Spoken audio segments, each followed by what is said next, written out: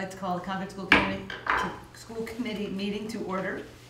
And I'm calling the Concord Carlisle Regional School Committee to order. We're being recorded. Thank you, Concord Carlisle TV. Any public comments? No? Okay. So we'll move right to recognitions. And who would like to? Do you want to kick off what we're doing? Want to start or? Do you have? Melissa's our recognition, so we can start there, I think. Right, so tonight's Melissa's last meeting. Right up till the 24th hour, she's at a meeting, because tomorrow's the election. So we're glad for that. I'll start, if that's okay. Sure. You know, Melissa, you're a huge support behind the scenes on just helping us keep on track and keeping track of different aspects of different things, whether it be open meeting procedure or some of the contract work we need to do, that just always that clean set of eyes with the eye for detail, which I am so grateful for from this seat, because in the pace it's so hard to get to that. And you're so thoughtful about it and so nicely and gently say, I think we might change that. It's not critical or judgmental, it's just meant to be supportive, and that's so clear. So. Very grateful for that all year long. It's been enormously helpful, as well as this, as well as just this demeanor that takes it all in and says the right thing at the right time, and gives us a nice perspective to stay on track. So thank you for that. Thank you. I'll jump in. I would love to say a thank you. And I wrote not a whole speech this time, which I could lose and have to try to remember. Like 6 words there, I can see it. I know, because it's concepts. Talking points. See, I know my talking points. Yeah. It's very concise. But what I did was I wrote down the words that I thought of when I thought of Melissa. And obviously the legal expertise is something that we've all benefited from, and I think that's kind of a given. But the other ones that were more important to me are that Melissa is so clear-headed and just thinks about things very clearly and rationally. I guess that's one of my other words. She's very rational and insightful.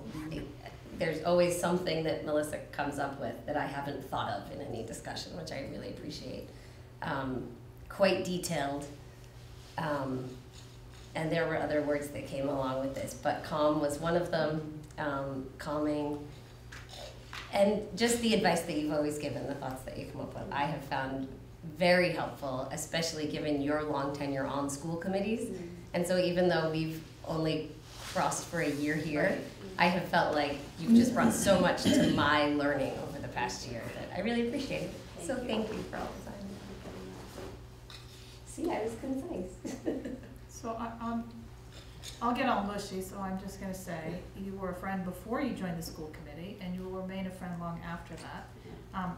But as far as being a member of the school committee, so professional, so helpful, so even keel on everything that everybody has said.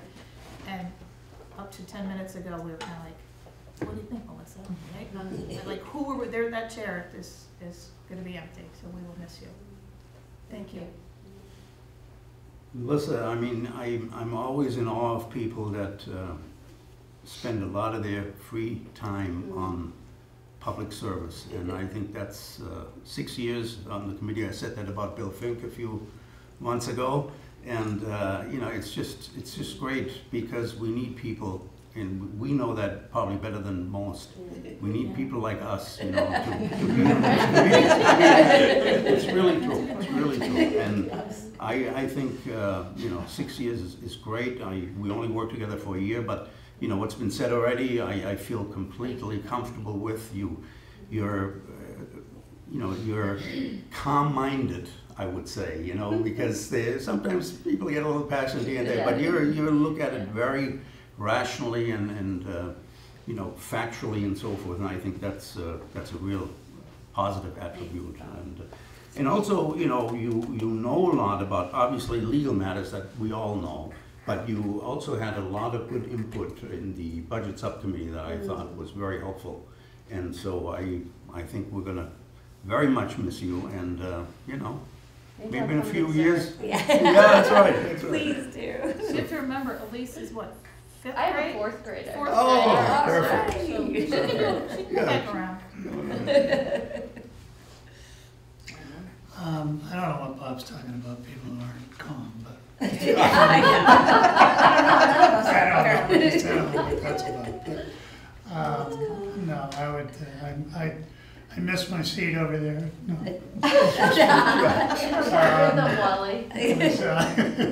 And, you know, I wish we'd had more time to serve together, because I've enjoyed it. And you're thoughtful and you're intelligent and you've been at this and for a while, and you've got the kids' best interest at heart, and that's what it's about. And we're going to miss you. I'm sure they're going to miss you in Carlisle.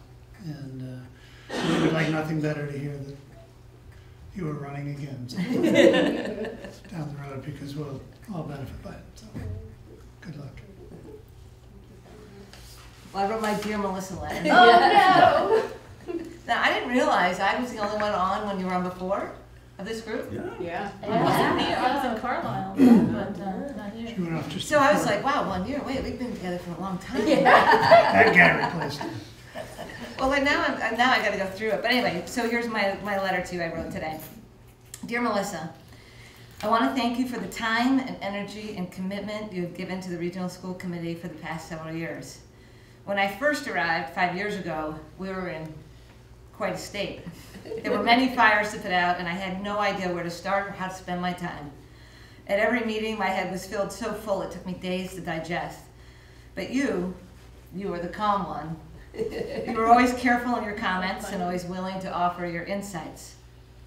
5 years later, that has not changed. You are as consistent as the day is long. I can always count on a thoughtful response and a careful inspection of all issues. You're never boastful or outspoken.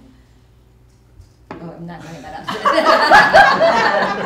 up. You are quite the opposite, which allows for us, after heated discussion, to finally turn and ask, what do you think, Melissa?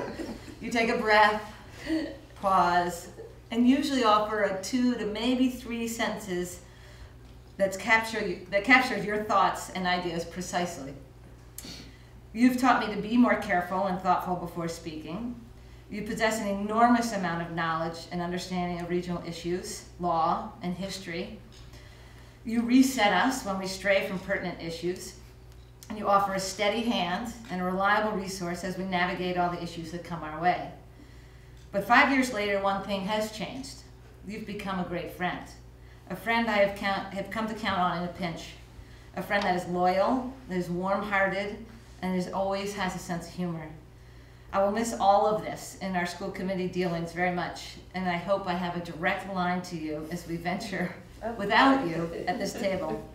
I hate that, but I know that you are still out there listening and caring, because you always have. So thank you for your service, your commitment, your energy, your time, and most of all, your friendship. Enjoy your newfound time. I expect to still get some of it. Thank you very much. That was all too kind.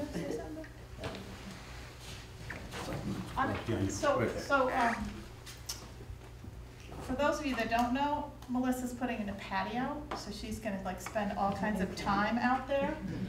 So we thought this might help decorate it.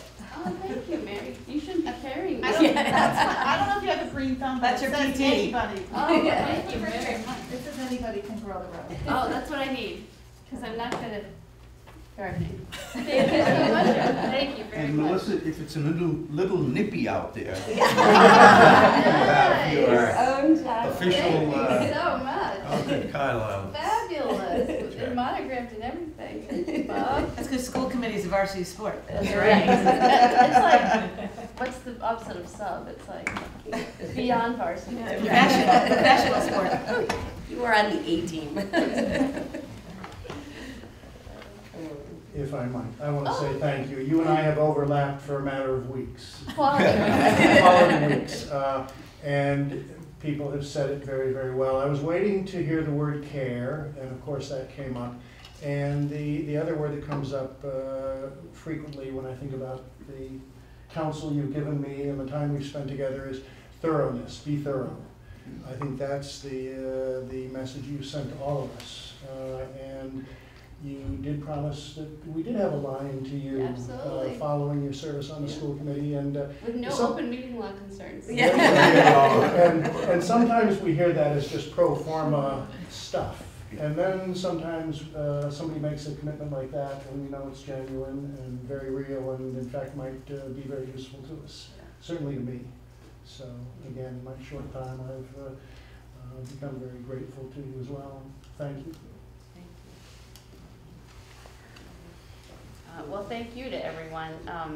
I have had an amazing 6 years. It's, as everyone at this table knows, it's complicated, it's long, it's a lot of mental energy, but it's the people that you serve with that really make it rewarding, and I have learned something from every single one of you, and I've served with when Dan was saying a couple weeks ago, he had mentioned 2 other people that he had served with. I've served with a lot more people than I but every single person brought their unique talents and their unique strengths, and that's what makes a school committee strong and effective, is just everyone listening to everyone else's perspectives. And I'm very, very grateful to come back for this 1 year, because it is different serving on the regional school committee than serving in Carlisle, and it's great. You get to learn from new people, and you get to contribute to a collective effort, and I just thank you for having me back, and I'm so glad that I did, and I think I'm going to miss it more than I do think that, and thank you so much for all your work, both of you over there. A lot of unsung efforts go on. It's been an absolute pleasure, Melissa. So I will miss you both.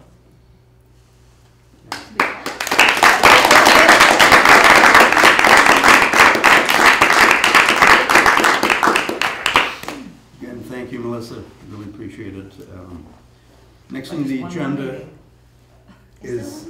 No, this. Yeah. This is it. Next on the agenda is reading the minutes of April 9th. Everyone have a chance to look at them? I'll make a motion to approve the minutes of the April 9th meeting. Second. Any discussion? I just had one comment on them. Just Brian's last name, Schlegel, was with an A, I think. The second to the last letter is E. Good guess. As far as I know. Right? Schlegel. Right. Right. Yeah. No A's. No, wait. Ready for a vote on them? Can I have a motion? I did. You got it. Wally seconded. Oh, second already. Let's go to the vote. All those in favor? Aye. Any opposed? Abstain. Okay. Next item on the agenda is the presentation of the Campus Advisory Committee. Just to give some background on this, I was, along with Mary, the second school committee member on that committee, and went to all the meetings, and am very much impressed and experienced a high level of energy and research and discussion, and it was just very rewarding, as you'll see when you see the presentation. And if you delve into the report, there's a lot of information there, and it was just an incredible effort. So thank you very much, Mary. Thanks, Bob. So I'm going to stand up to do the presentation because we've got a PowerPoint, but I want to echo what Bob said. We've got a few of our committee members here tonight. When I saw we had 16 members on a committee, I thought, we're not going to go anywhere, right? We got principal, we got parents, Yeah. we got a superintendent. So, no, Thanks, Mike. but the whole point, right? Was Aren't to you glad you came? the whole point was to get a lot of different views, like Melissa was saying earlier, and we certainly got that, but we were able to move it forward. So I'm going to stand up and kind of walk through this presentation, which I don't know that this was in your packet. Do I have to yell for this, or? No, it should be fine. Okay. So, I'm gonna introduce my committee members in just a second. Can I just hit enter and go to the next one? No. The arrows. Right arrow. With the arrows. Okay. Okay, thanks. So what we're gonna cover, really simply, is our charge, review the charge, because you gave us the charge almost a year ago. Who was on the committee, the process we went through. I wanna have one of our members walk through the existing conditions, and then talk about our specific recommendations, which we'll do using the full board there. So this is our, and I should say, I put together this quick slide presentation. You've got a 30-page report. I know you all read it. We're happy to take questions, but nothing that I'm sharing here is not in the report. I just kind of wanted to make it a summary presentation. So what our charge was to study the current and potential future use of the high school property.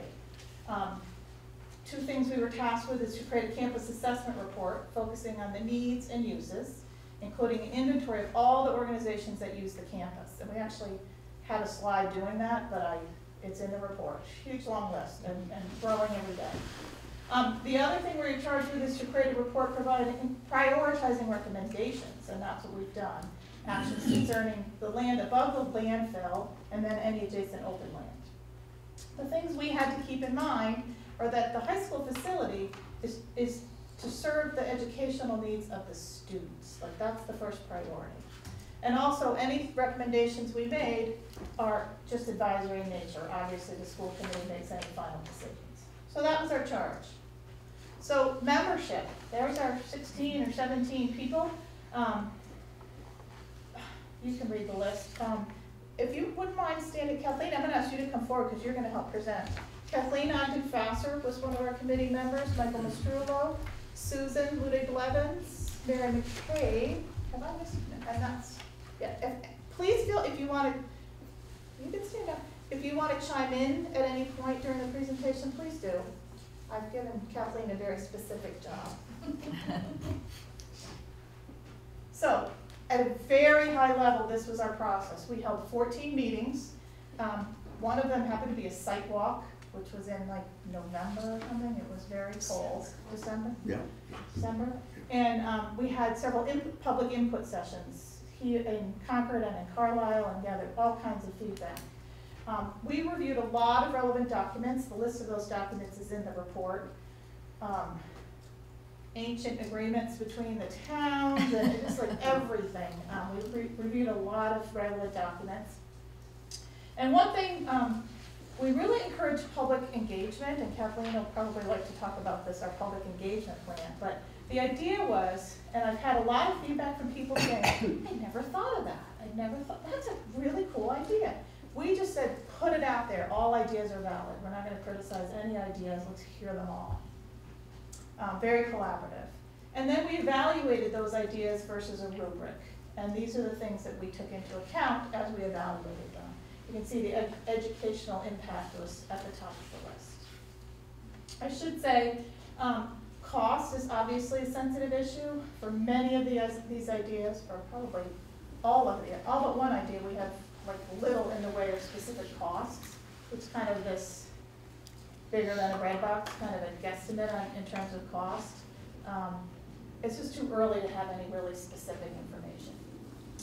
But we didn't let that spoil our thinking. And then the final is we developed the recommendations you'll hear tonight. So this is this doesn't display well, but this, I guess it does up there. This is one of my favorite pictures of the campus because that is the band Pops last summer at the amphitheater. So one of these great uses of our campus property. It was just a beautiful night. But we're going to talk, and I should give Kathleen a lot of credit for these really cool slides, but I'm going to have her talk through the existing conditions. So kind of lay out the campus and, you know, where the trees are, where the landfill and all that to orient you, and talk a little bit about what some of the limitations are to the property. So I've got the 3 or 4 slides on existing conditions. Go ahead. Some of you have seen this before, but basically we took CAD files that were available for the site as a whole from the recent high school renovation, landfill, and field projects, and we were able to put them all into one place and develop the plan that you see up here, as well as on the board, on the table, and just kind of started looking at the obvious. So you see the buildings and the parking and how many parking spaces are on the site as a whole, what is the vehicle circulation, where we have wetlands on the site, which is really to the north and east of the site, north and west of the site, where there are wooded areas, where there's trees, as well as open land, open grasslands and fields, which is sort of in that lighter green. And if you look to the next slide, we then took it the next level from all those documents that Mary talked about, that we studied and read. You know, we identified, we had the zoning map, have the property line on here, we have the 100-foot wetland buffer zone from the wetlands. We identified where we are. We're in a zone 2 water protection area. We're in residential zone A for educational use, wetland conservancy district, and a groundwater conservancy district. Also on the site are a high yield and medium yield aquifer, which are this blue line and this more purple line here, generally speaking. The BD Center lease area is in the navy line, and then roughly the landfill area, which is the double pink line. And all of this here on this map is very rough, so this isn't like this has been surveyed onto the topographic map. It's just as a graphic for us that we use to kind of understand what's going on the site. Other things that we took note of are the slopes, because generally industry standard, anything over 15% slope, which is the grade of the land, is unbuildable. Slopes that are between 8 and 15 are really close to unbuildable. You can get roads up there, but you're really not doing walkways without extensive intervention. We also identified a few areas that are being used for stormwater management, for detention basins, which are these blue areas. On the site, one is the largest one is that long space in front of the high school, back of the high school. Other things that are on the site that it's used for is a cross-country route, which you could map, but there's lots of other things that happen on the campus as well. And it's sort of boiled down to what's left. And we generally identified wooded areas that were left with the magenta colors, and then non-wooded areas, which are very small, that are also left. I should note here that this is overlapping with that detention basin, just because we have, and you'll hear sort of in further discussion, the theory that that could potentially be usable space depending on how it's treated. Talk to the landfill? Sure. So the landfill work was wrapping up as we were getting started, and the AUL, which is an activity use limitations document that designates exactly what can and cannot happen on the landfill now that it's been capped. You're all probably very familiar with all of this. The permanent solution was 22 inches of soil cap, which also has a notification layer, and having that there means that there is no significant risk to anyone who's on the cap now. But there is restriction to human use and activities, meaning that you can't come in contact with the soil below this cap, and are generally restricted to activities that only occur just on top of it, not in or under or through, right, the cap itself. Is there another one? So, yeah, so here's the right. activities. So basically, with this landfill and the way it's been capped, we need to maintain a permanent solution. That's what they call it. And so the passive uses that they generally have identified, which are like paving it, having an open lawn, having a parking area, having a park or recreation area, do not disturb the cap. Other activities that might disturb the cap is not consistent with keeping the permanent solution. So anything that starts to dig into it, break through it, and that type of thing is going to mean that you have to then have a new permanent solution and a new resolution for that. So it's not that it can't be done, but it would be awfully expensive and repeating a process that has been completed. Or at the state level, with the state. Yes. EPA, that level of a new AUL, what you're talking about, right?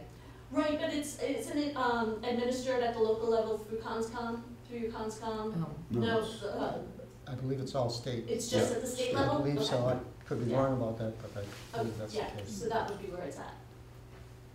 So that sort of I'm set, not the expert, sorry.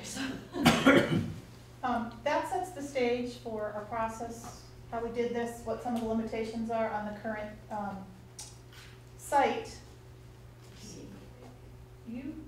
But I want to make this pretty informal. Thank you, Kathleen. Don't go too far. So I want to talk about our specific recommendations that are in the report, and I want to take them one at a time. It's probably best if you ask questions as we go through each one.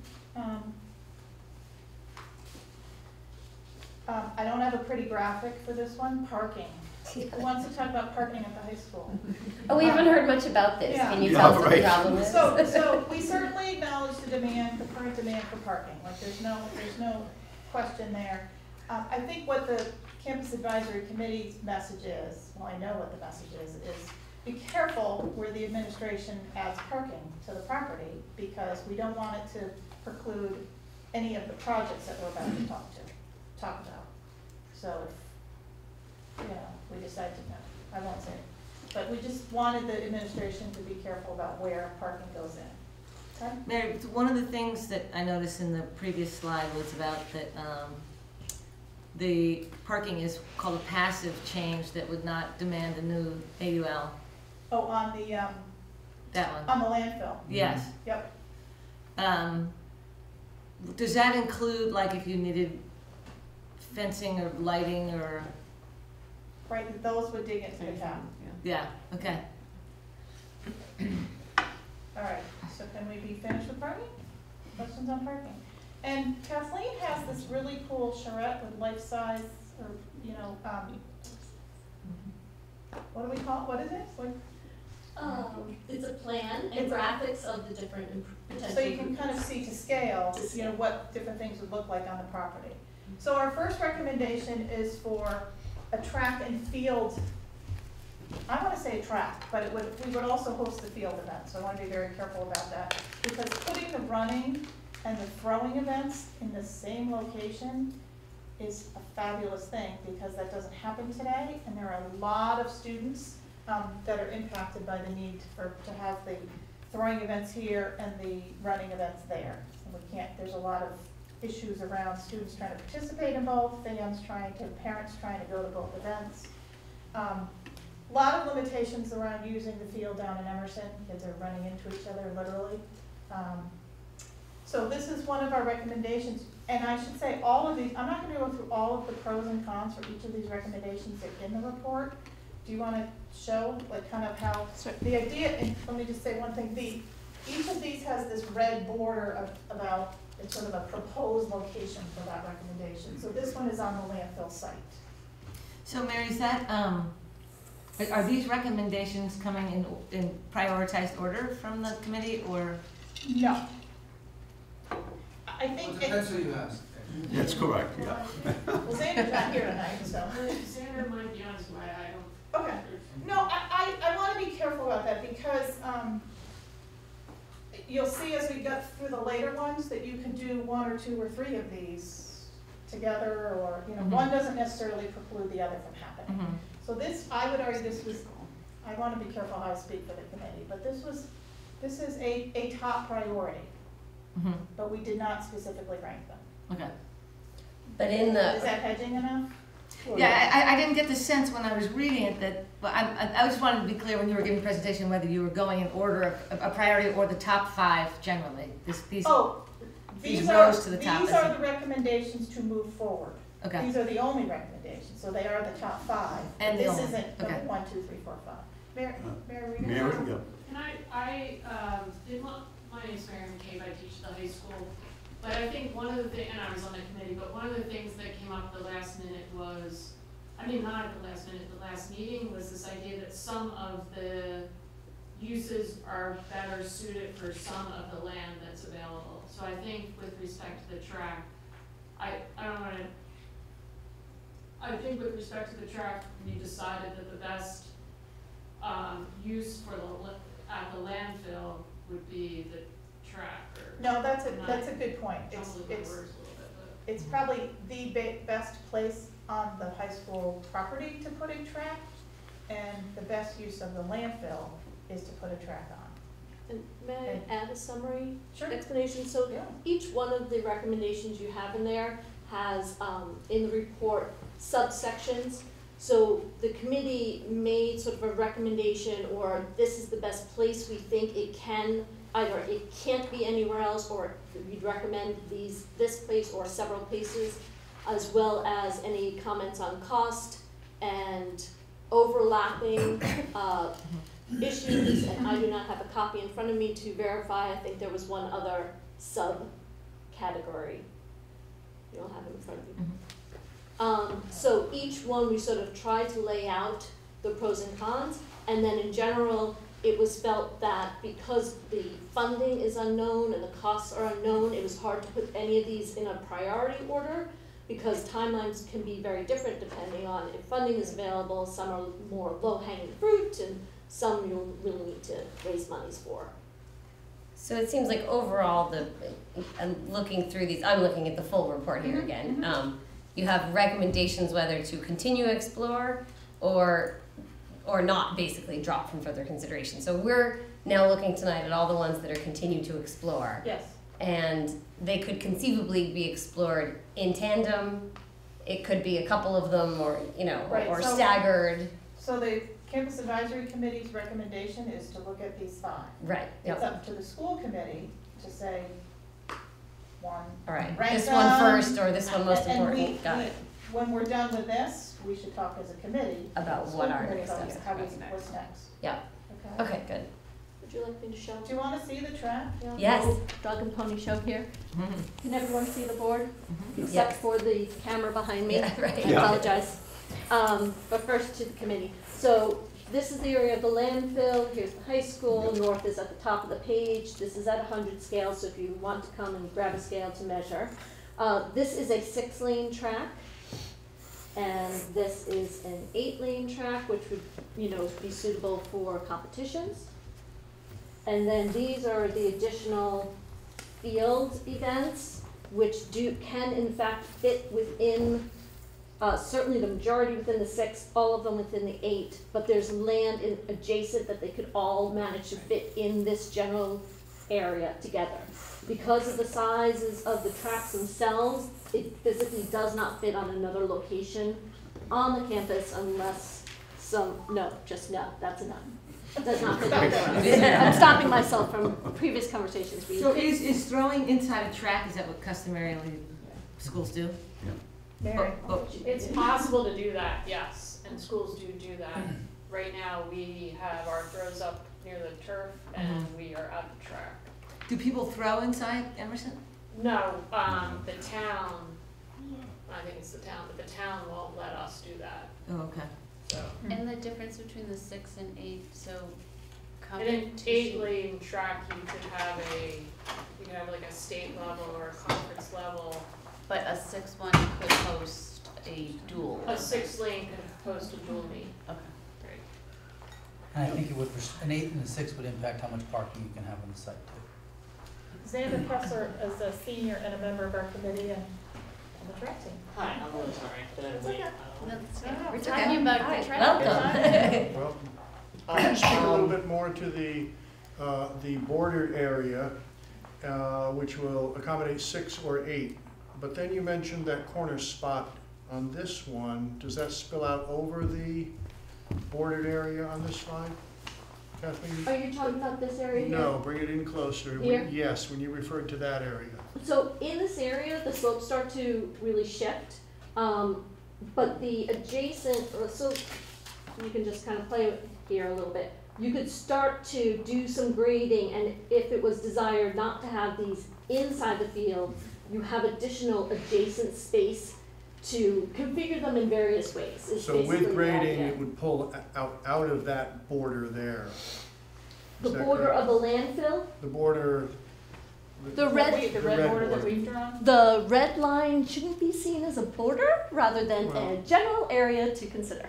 Yeah, I'm gonna As be a- careful about trying to design it here. Yeah. As opposed to over here. It's saying this general site on the campus. That additional piece you put in changed this rough outline. No, I think It doesn't. it doesn't, because the red dashed line is really to say the general location on the campus, not a footprint for the idea. Yep. Good, okay. Any other questions on the? Yeah, any other, yeah, right, that's better.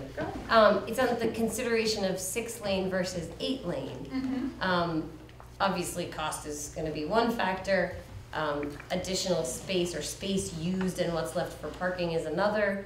Are there other considerations that come into the discussion of if we were looking at a track, whether it was 6-lane versus 8-lane? Do you want to address the actual usage of 6 versus 8? I'd like to first point out, just not specific to track running, but on the site is the skate park, and impacts to that need to be considered when you're looking at the plan as a whole. Any of this, yeah? I think any additional project would factor in, correct? Of the 5, you said you might be able to do multiple, Right, right, and whether it's a 6 and an 8 would impact that, correct? yes. Well, for me, speaking of 6 versus 8 lanes, just, when there's 170 kids on the track at once, as much space as you can have is always better, because, right now we'll be working out down at Emerson, and there'll be distance runners trying to run in lanes 1 and 2, and then over on the home stretch, where the sprinting side is, that'll be where the sprinters are in like 3 and 4, and then there's hurdlers in 5 and 6, and then, if there's people trying to cross to get to different lanes, and, when you're coming around the curve, there's a lot of traffic, with 170 kids, it makes it harder to work out, and sometimes, it could really be dangerous, if a senior sprinter, one of the bigger guys was, coming around a corner really, really fast, and there's a small, freshman walking across the track. I mean, they could get really hurt if they collided. So, that's definitely a consideration. So I think the other consideration is just the difference between the 6 and the 8 is if there was an 8-lane track, you could hold, right? We're right that was now, the other, right. Right now, at the end of the season, the conference meet with the DCLs, or a big relay meet, or some kind of twilight meet, or the state meets, which there are several iterations of the state meet, including like the New England's, really needs to be held on an 8-lane track. And I think there is income potential, right, to, I guess, To host recoup it. some of the costs or bring in money. I think Weston just rebuilt To their justify the track, cost difference, basically. right, Yeah. using a lot of the money that came from concessions even. So it's worth considering from that perspective that you might be able to hold a bigger event. Anyway. Do we have any figures on how many 8-lane tracks versus 6-lane tracks exist at high schools in the state? Do you? We do, and I could get those numbers pretty quickly. I assume that Steve Lane has them. But I know that, so there are 4 Eastern divisions and then like Central and West division when we get to like the state level, and those meets are all trying to be held on, like ideally Friday, Saturday, as opposed to Friday, Saturday, Sunday, which we've just had that Sunday experience. We're on that rotation. And one of the reasons you end up using all those days is tied to the access to a track, and a 6-lane track. We do end up on a 6-lane track at like the state meet, which is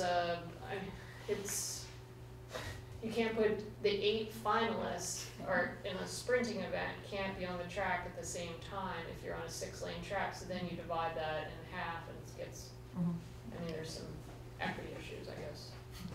So Mary, you said something that, I wanna go back to the slide on parking, sorry Mike, but depending on, some of these projects, right? Like if we were to host events, and I'm not saying we know this yet, but we could need additional parking based on what we do at the landfill or anyplace else on campus. So I don't wanna lose sight of that when we host events. Well, so I think, mostly for Saturday, Sunday, like if there were a big invitational meet, there's not a lot of people in the school parking lot. And then also, the landfill area, that's like not where everyone's parking in the afternoon because, you know, all the parents and stuff coming to watch the other games, all the other fields are down on the other end of the campus. And so all people parking illegally on that side of the campus, like on the grass and then like in front of the no parking signs and in front of the fire hydrants and stuff. Like there's still, you know, a ton of open spaces in after school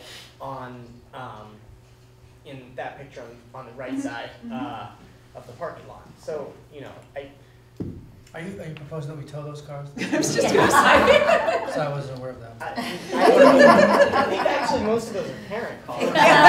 I'd like to remind you we're being taped. Yeah. We need more student truth in We've this had a room. lot of This is student great. engagement on this committee. It's been great. Great. Yeah, it's been great. Other questions or comments on the track before we move to the next one?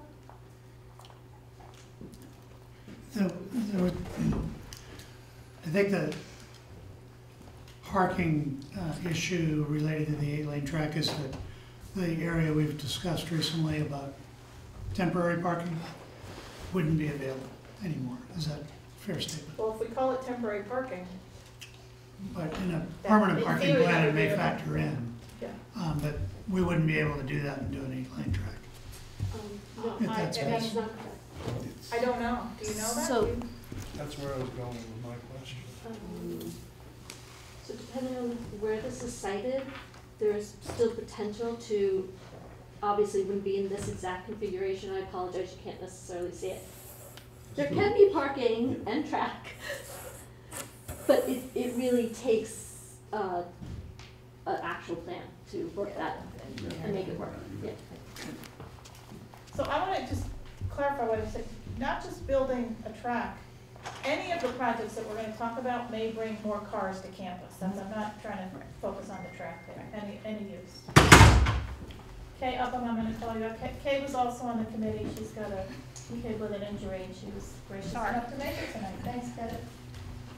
We're running through the recommendations. The next one on the list is a recreation building, and it's kind of a vague term, but it's really two potential buildings. One would be an indoor ice rink, and the other would be a field house. And our premise is that the campus can really only handle one more building. And these are the sort of the two choices. Lots of discussion about where they could potentially be. You can see the three outlines, I'll call them. One is, can I touch this?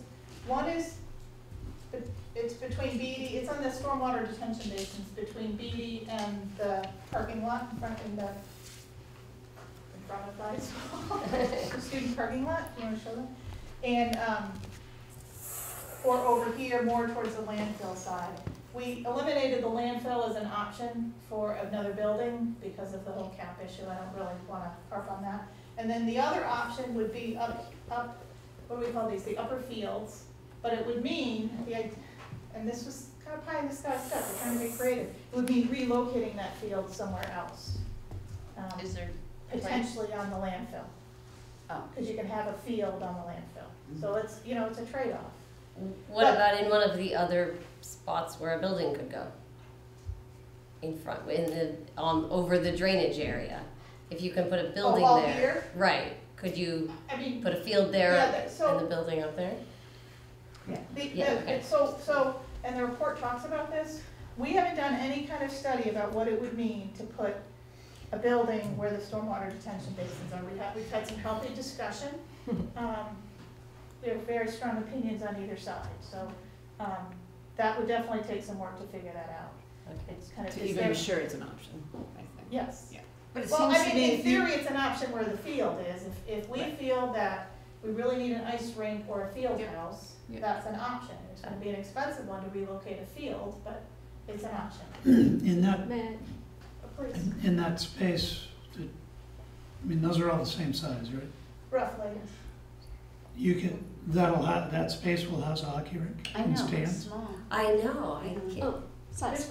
Here's my art. So this is a nice hockey rink size with bathrooms, Very tiny locker people. rooms. I'm not sure if there's concessions in there or not. It's been a little while. Stands? Inside, yes, yes. So This is an inside hockey rink. Now, a field house could get as big as this, Yeah. should you really want one. You ought to cover But I that think whole the field. committee doesn't recommend that. So to the point of the two general locations, here or here, a building in this location, some of the major considerations is how are you accessing and surveying it and bringing utilities to it. You know, we have very small, barely two-way access up to the gravel lots. You would have to be able to service this building, so that access would have to be seriously rethought and get utilities up to the building. The idea of having a building that straddles, I'm a landscape architect, so this is a little bit of my hat coming on. Having two building masses here facing each other with back of house behind it then makes a little sense of this is front door, this is back door, this is front door, which right now is a struggle in wayfinding a bit on the site, in my humble opinion. And this also has good building mass to your circulation. However, what Mary was talking about with the stormwater is that the assumption was made in even discussing it with the committee that there have been solutions before to put underground storage for the stormwater or to build a deck over, such as what has just been done over by Rite Aid in town. So it does not come without a cost, and that those mitigation measures would still need to be accommodated if any of these were pursued. So both of these general locations come with their own challenges. So I think that the issue is, right, there's two potential buildings here that had a fair amount of interest. The indoor ice rink, for a lot of reasons. Our students are going off campus, they're skating at 5 o'clock in the morning, it's all kind of crazy. We actually tried to look at activities that students were going off campus for to see what there was to bring back. But the field house, there were any number of suggestions that could go into a field house, everything from like trampolines for cross training, you know, to squash courts, you know, obviously locker room, indoor track potentially, all kinds of activities, if you can imagine a good-sized field house. It doesn't necessarily preclude, an ice rink doesn't necessarily preclude an indoor field house space. I mean, it's not ideal probably, but many ice rinks broken down have indoor tennis courts or indoor space, practice space, or that kind of thing. So you could potentially merge a little bit, kind of thing. Yeah. You know, a little bit of the two. Multi-purpose. Yeah, I mean, I know many ice rinks that are also indoor space. Indoor ice rink, open Off-season. space, and then these are other amenities, just so you can play with this, and I will leave this all for you all. You can play with that footprint right to your point, John. Was there any discussion about The tennis court, squash, a bubble other things, and this gone. over something like, About these are, a bubble over something like the track so that you could use the space in the winter? Winter. So we did have some healthy discussion about bubbles and pretty much eliminated them. Basketball, not sure. Maybe that's good. So Open. I'm not an expert on bubbles, but I'm told that they can collapse very quickly. It's very hard to get insurance if you've got a bubble because of the danger of them collapsing. Very expensive to maintain. So we kind of set that aside pretty quickly, given our weather. Other questions on this? And we can come back later once we get through them, but anything here now? Only, I'm curious in terms of thinking so far, just what we've heard so far, a track, a field house, a hockey rink. What was the, I guess, depth and or breadth of voice and desire that you heard for each of these? I mean, what are people clamoring for? You know, did you hear a lot for the Depends track? if you run or you ice skate.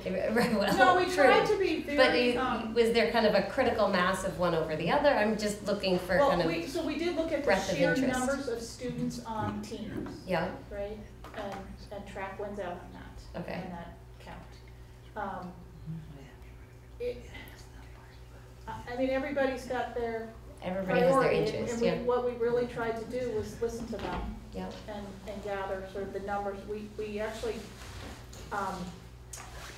had a list of the various teams and the number of students on each. But to be clear, we didn't do a survey. Right, yep. Right. It's just No, curious, it's if, fine. you know, kind of through the forums and that kind of stuff, There is if you a- had I a feel will for what say was coming out. there is Not a that it's gonna ground- define the answer, There's a but, groundswell of support for a track. okay. And That's, And that's helpful. there's another very active group that's interested in an ice rink, indoor Right. ice rink. Okay, Mhm. It may just, the numbers might not be there just because of the population. Right, right. Number of students. Well, that's what I was saying, the ice rink That's can be helpful more to than know. an ice rink. The Yes. ice rinks I've So seen that that are is a good broken point. down and become 4 tennis courts in the winter or Yes, and spring so- or rainy Off-season. days or You know, that's- lacrosse practice or That's a things. good point, because we did talk about Middlesex schools, and kids Yeah. have said they took the SATs on the hockey rink at Middlesex, because they cover it over and use it. But I thought, but you're talking about also having a big enough building that you could have an active ice rink and, let's say, tennis courts Well, somewhere to else in the Middlesex, building? to Middlesex, it's a rink, but it's broken down and put away and used as an indoor space all the other seasons. So Okay. fall and spring and summer, and it's from there, you can put 4 tennis courts in, they put up the nets, or they had a makeshift theater in there because they were doing Right. renovate, so I'm saying it doesn't, you can start to maybe Multi-purpose it. multi-purpose a rink, so it's not just a rink, which is, you know, pretty small population probably, Good point, yep. that's all I'm saying. One thing I just wanted to add, not that we need to do everything the surrounding districts do that we more or less compete with, but someone sent in a list of how many high schools have their own track, and it was, you know, like 92% or something, some very large number. And the opposite with an ice hockey rink, it's, you know, it's a structure that needs to be supported by more than just a high school team, you know, because you got to run these and make them profitable over many hours during the day. You know, it can be done, of course, but it's a different project, you know, and it's obviously more expensive and so forth. So. Just a quick clarification question. Was there any pricing at all and cost estimates at all, or? So in the track, we had, Steve Lane had gotten some estimates, I think it was like 1.2 to 1.7 for the track. I think that's right. Million. Yep, yep. Gosh, it's low. It's, you know, they had gone to somebody that designs it, so that's probably I think that's the only concrete number we have, and the cost on any of these. You know, my gut tells me it costs more to put up a building that's an ice rink / field house than a track, but, Especially when you factor you can't actually go on landfill unless you are gonna. yeah. Yeah, Oh, okay, good. Thank you. I'll let you continue. So these get easier as you go on. So the outdoor learning commons, which is actually kind of nice. Bob and I went to Rivers and Revolutions classroom a week or so ago to hear some of their design ideas. The students have gone out and surveyed a lot of teachers and gotten feedback of what would you use an outdoor classroom for. Some really unique, like every subject matter found unique ways to use an outdoor space, whether it's a garden or just being outdoors and, you know, writing poetry about the trees or what have you. But the idea is that this could, I mean, we've got this little space because it can be a pretty small footprint in the scheme of things. It could go in really any number of places on the I won't say any number, but more places on the campus because it does have a small footprint. But this is ideally where the Rivers and Revolution students, kind of that general neighborhood, we're looking to locate it. They've done some interesting work on greenhouses and just, you know, made some really interesting projects. Frank, do you want to say anything about that? Yeah, I think there's a couple of locations for that potentially. One is right next to CCTV as well. That's kind of a blank canvas at the moment. And I must say that I am intrigued by the idea of a greenhouse, and the kids did do quite a bit of work there. And I think it's something worth considering. But I think the outdoor classroom, I think would be utilized by a lot. I am also, again, intrigued by that spot right next to CCTV. I think that, because it's very accessible. Point where that is. So it's also not this isn't a big ticket item, so to speak. I mean, you know, you might have a small structure. The kids have actually, the students have, if you go to the classroom, they've built a bench out of pallets from, I guess they all work at Woods Hill Table, and they got the pallets, the wood from the pallets, and they built a bench. It's just, you know, they're being very creative, using minimal funds to And make an interesting space. they also mentioned a community garden, you know, in that discussion, and I think that resonated with me also. They were, you know, I figured there'd be 1 or 2 or 3 kids interested in that kind of thing, you know? But they were like, how many, 15, 18, 20? They work now on some of the farms in Concord. We have many farms here in town. Yeah. And the interest is in connecting with adults too, Right. because, you know, these kids are gonna graduate, right? And how to perpetuate that, that kind of a garden. So I should say that the next, So, before you go on, this was about this, unless it's about. yeah, go ahead. But I just, before you go on to the next one, Yeah. I personally, I'll admit my bias, that I love the idea of anything connecting students to the outdoors.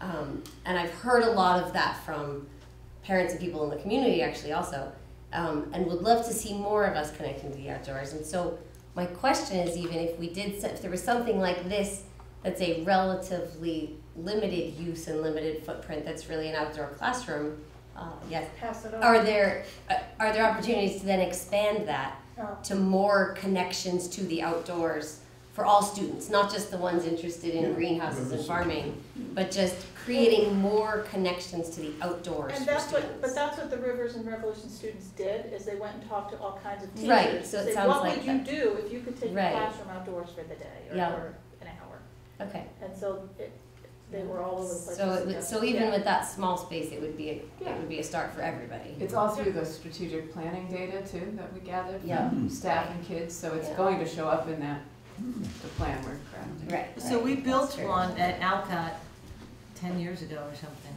8 years ago, which could be a prototype of something to consider, see how well something like that works. But because it depends a lot if you're doing pallet benches or you're doing, you know, stone amphitheater-like stuff.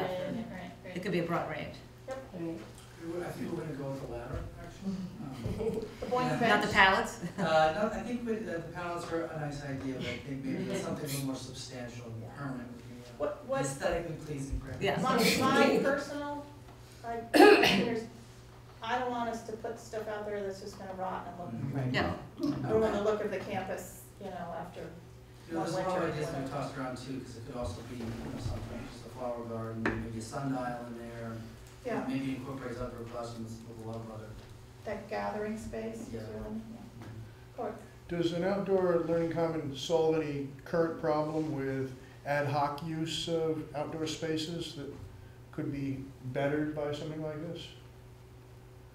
I'm not so sure I understand the question. Are people going outdoors right now in a makeshift way to take advantage of the campus? Yeah, I mean, I think that's fair to say. Obviously, there's, with a lot of science classes, we have opportunities, whether it's Leaf Project or, and Mac Goldberg likes to go outside quite a bit. I think some of the English classes are going Yeah. outside for inspiration. Yeah, I mean, you do see classes, especially when the weather gets nicer, obviously, to explore a little bit. So I think it will enhance. One thing I wanna say here is these next couple, they could tie together, they could be separate projects, they're very closely related. And the next one is a pavilion, which you'll see it's in the same spot. And the pavilion, so we had a suggestion for a pavilion that was rather elaborate, kind of a big structure that could hold, 100, 200 people for an event. Covered over a rooftop but no sides. There could also be just sort of a smaller pavilion type, smaller structure that might hold 20 kids or 30 kids per classroom. The idea of the larger one would be we could rent it out for events, that kind of thing. It could be revenue generating. Questions on that? And, So how is it different from the outdoor classroom other than a roof? Really, Size, no, okay, so a roof and size, So potentially. the outdoor classroom could have a pavilion structure, like let's say a small pavilion structure Okay. associated with it. Yeah, So don't think of an outdoor classroom as like an open field, think of Right. it as having different features, and one of them would be a pavilion, could Okay. be a pavilion. yeah, okay. Or you could take up a whole lot of space and build a big pavilion. Or a huge pavilion, got it, okay. So those two could overlap in various ways. and it would be a different use than the amphitheater? Because it's well, I won't say enclosed, because it's covered. Yeah. I do want that. It's beautiful. And so the last one is a garden with a greenhouse, and this is a more substantial structure, if you will, and was considered separate. I mean, there were people that submitted this idea separate from the Rivers and Revolutions outdoor classroom. It's not to say they couldn't somehow come together, but this was a more substantial greenhouse facility. And I forget the name of the weeds. There's a weeds club at the high school. Weeds and seeds. Is that what, oh, I thought it was just weeds, but apparently seeds. So, you know, they're looking for gardening space. So is the garden slash greenhouse idea a student generated idea? Indirectly, well, some students, yes, but we had teachers submit it. Teachers? On behalf of the Weeds and Seeds Club. We So do I- have, you know, there's definitely student interest, but Peter Nickel, I think, is one, as a staff member, is also very interested. I wonder if your question's getting at maybe sustainability too. So there definitely are some staff that are interested, and I do think there'd be some opportunities to incorporate students in our Pathways program, and perhaps even bring, you know, food into the cafeteria as well. Because a lot of gardening happens in the summer. Yeah. Yeah. And a lot of weeding happens in the summer. And if it's not done, you get to the fall. I think that the grand vision for something I'm just like being, this- I don't mean to be a downer about it, I love the It's concept, a but legitimate question, and we also discussed, I mean, I think something of this size, where it's not just a little, you know, space on the side, would require staffing year-round. Right. And I think the other thing that we discussed was that the garden, it's gardens and greenhouses, which extends and begins the life of the garden really by February, if not sooner, so that it becomes a more during the school year use as well.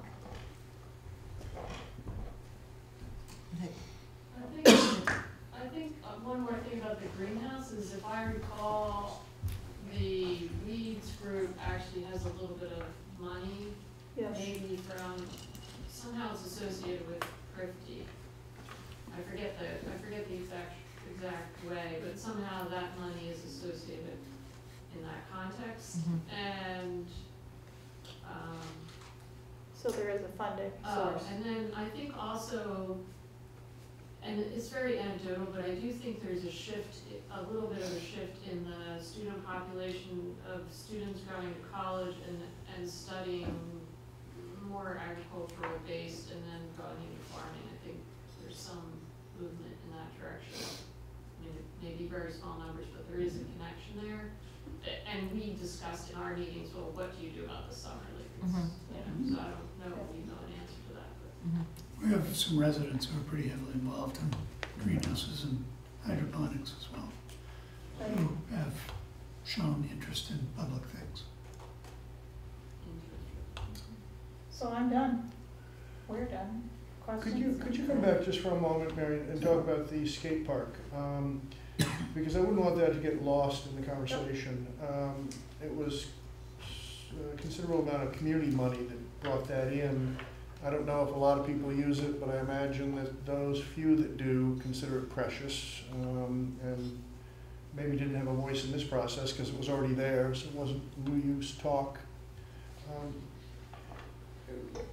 Was there any consideration to how to Yes. save it or not save it? There was a lot of consideration given to it, so to your point, you know, if we build the 8-lane track, will the skateboard park still fit there? I will say there's a lot of a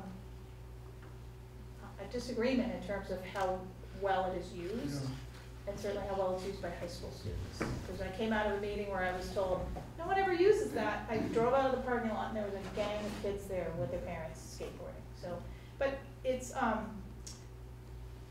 I think it's an important community resource. And if we, I think any project has to take it into consideration, whether it's moved, whether we design around it, what have you. But I think we really do need to figure out how well used it is.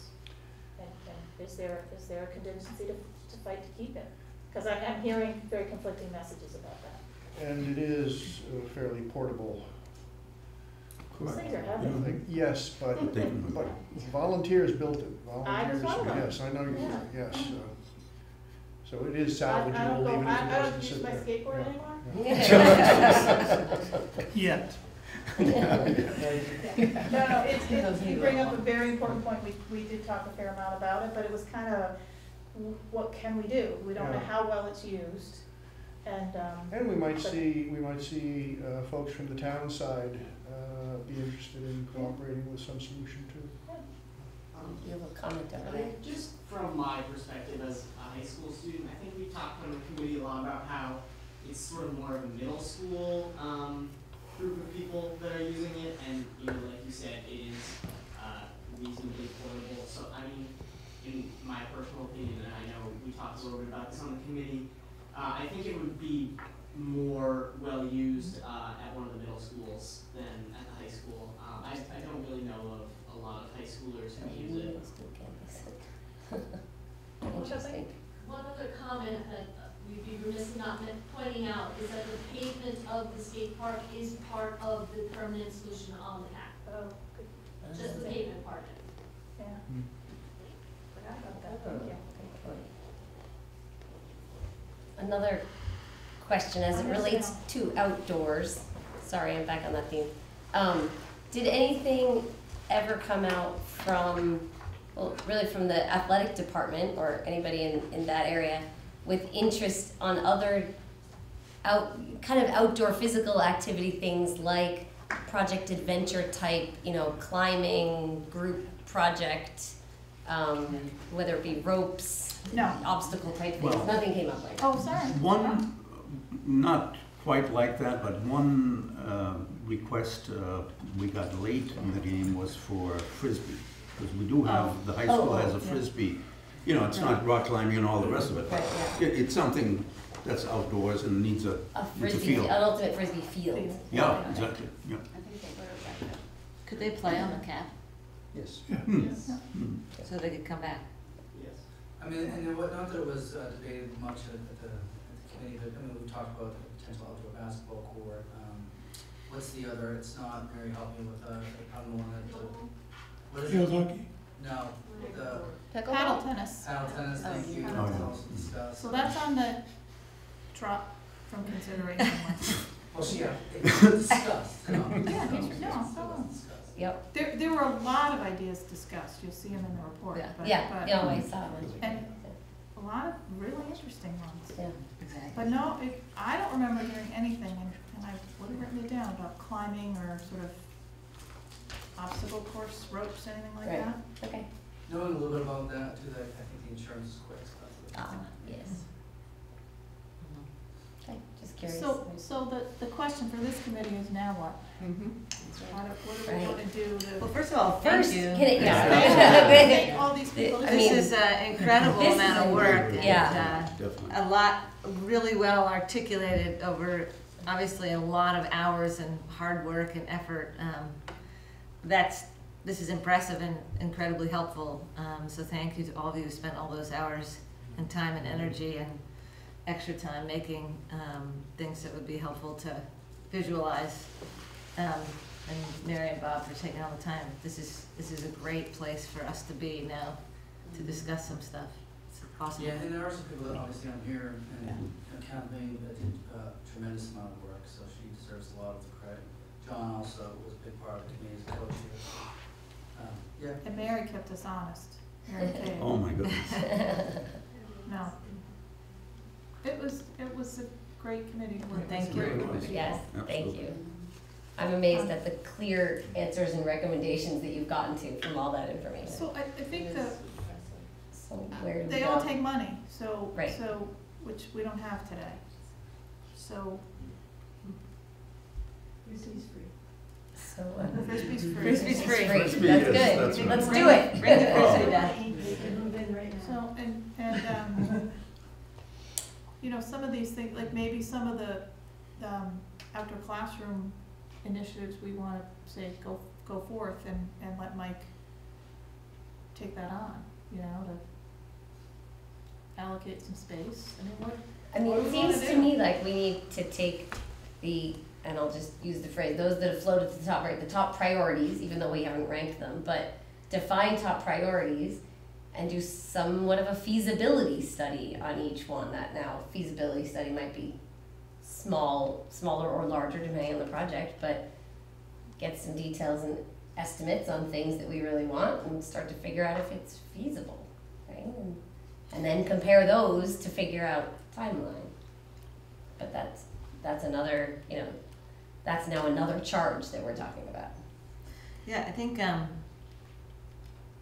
trying to do a feasibility study on all of these would be an enormous Right, so task. that's why I'm saying we, kind of. Because even to Narrow drill down down a little on bit. an outdoor classroom would take considerable work, because even designing and what products and how big and accommodate what and. Well, let's say, oh, we like the outdoor classroom idea, but maybe a year from now we want to put up a track. So how do we make sure the outdoor classroom doesn't impact that? Or, those are just two examples. Mhm. And But how do we manage all of those, or do we drop some of them? Well, the CCTV space. It's outside the. So I guess the question I have is, what would the school committee feel is the best steps going forward on this? We have some great ideas. They all need much more work. There's funding involved and placement and so forth. And so we got to decide, preferably in the short term, next month or two, what our steps should be going forward.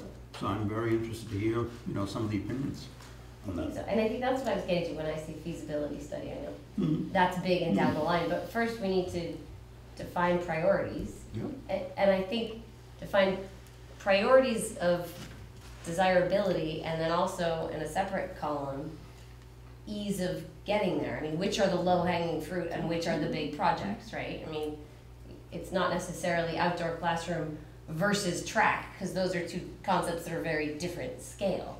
So I feel like we need to kind of give each a priority ranking maybe, and then an ease ranking or feasibility ranking, so to speak, just to pull out those low-hanging fruit and figure out which bigger projects, if any, we want to pursue.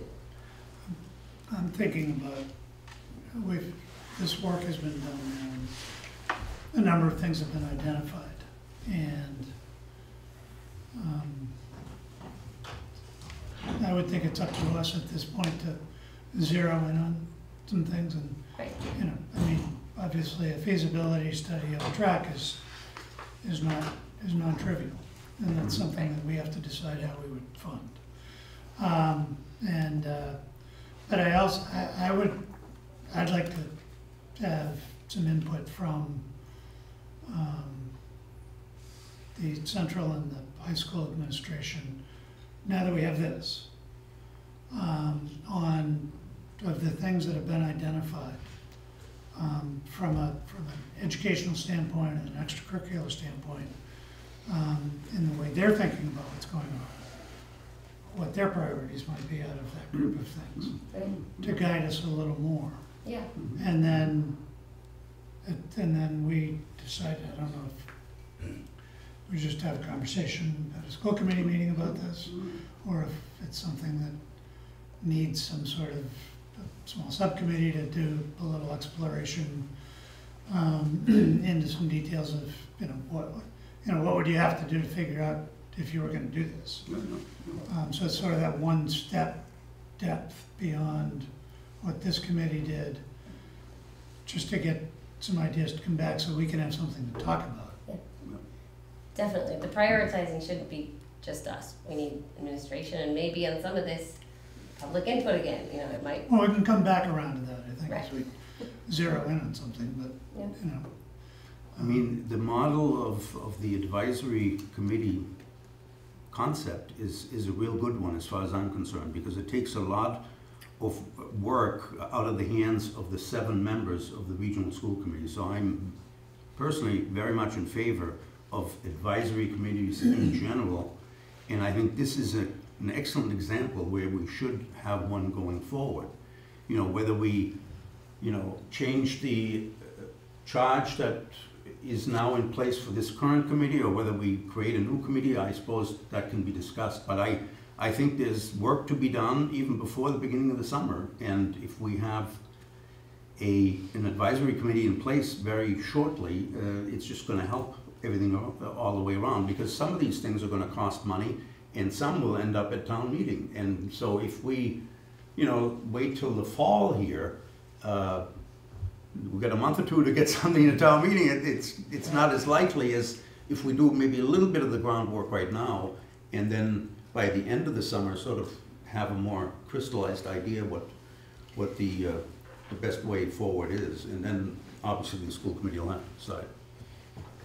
What do people think of, I like Wally's suggestion of getting a little more feedback from people who are actually in the building and manage the people in the building, and sort of kind of how we might prioritize with that alignment. Since we haven't talked about it yet, I'm gonna let Mike go first, so we And don't contradict each other. I appreciate that this is like, you know, we all just learned too. I'm not ready to jump in with like priorities. Well, I mean, we've or next. obviously had a lot of time to be part of this process. I'm sure we have opinions, I just don't know if they're the same. Yes, you want to know what my priority No, is? no, no, I was asking actually what you thought of this committee thought, and generally people that are here, part of the administration, thought about having a subsequent conversation to tonight with here I'm looking at parking, track, building, rink, field house, big ones, and then outdoor classroom / pavilion and garden. Yeah. And maybe some now take those a little bit just of you guys at the educational epicenter of the campus and say, we should get an outdoor classroom ASAP. That would be my top priority. Or I know parking's a big one, and that might need to be taken till, I think, life. I'm speaking for myself, but like that's a whole other sort of pressure point that Could be a doesn't. different discussion.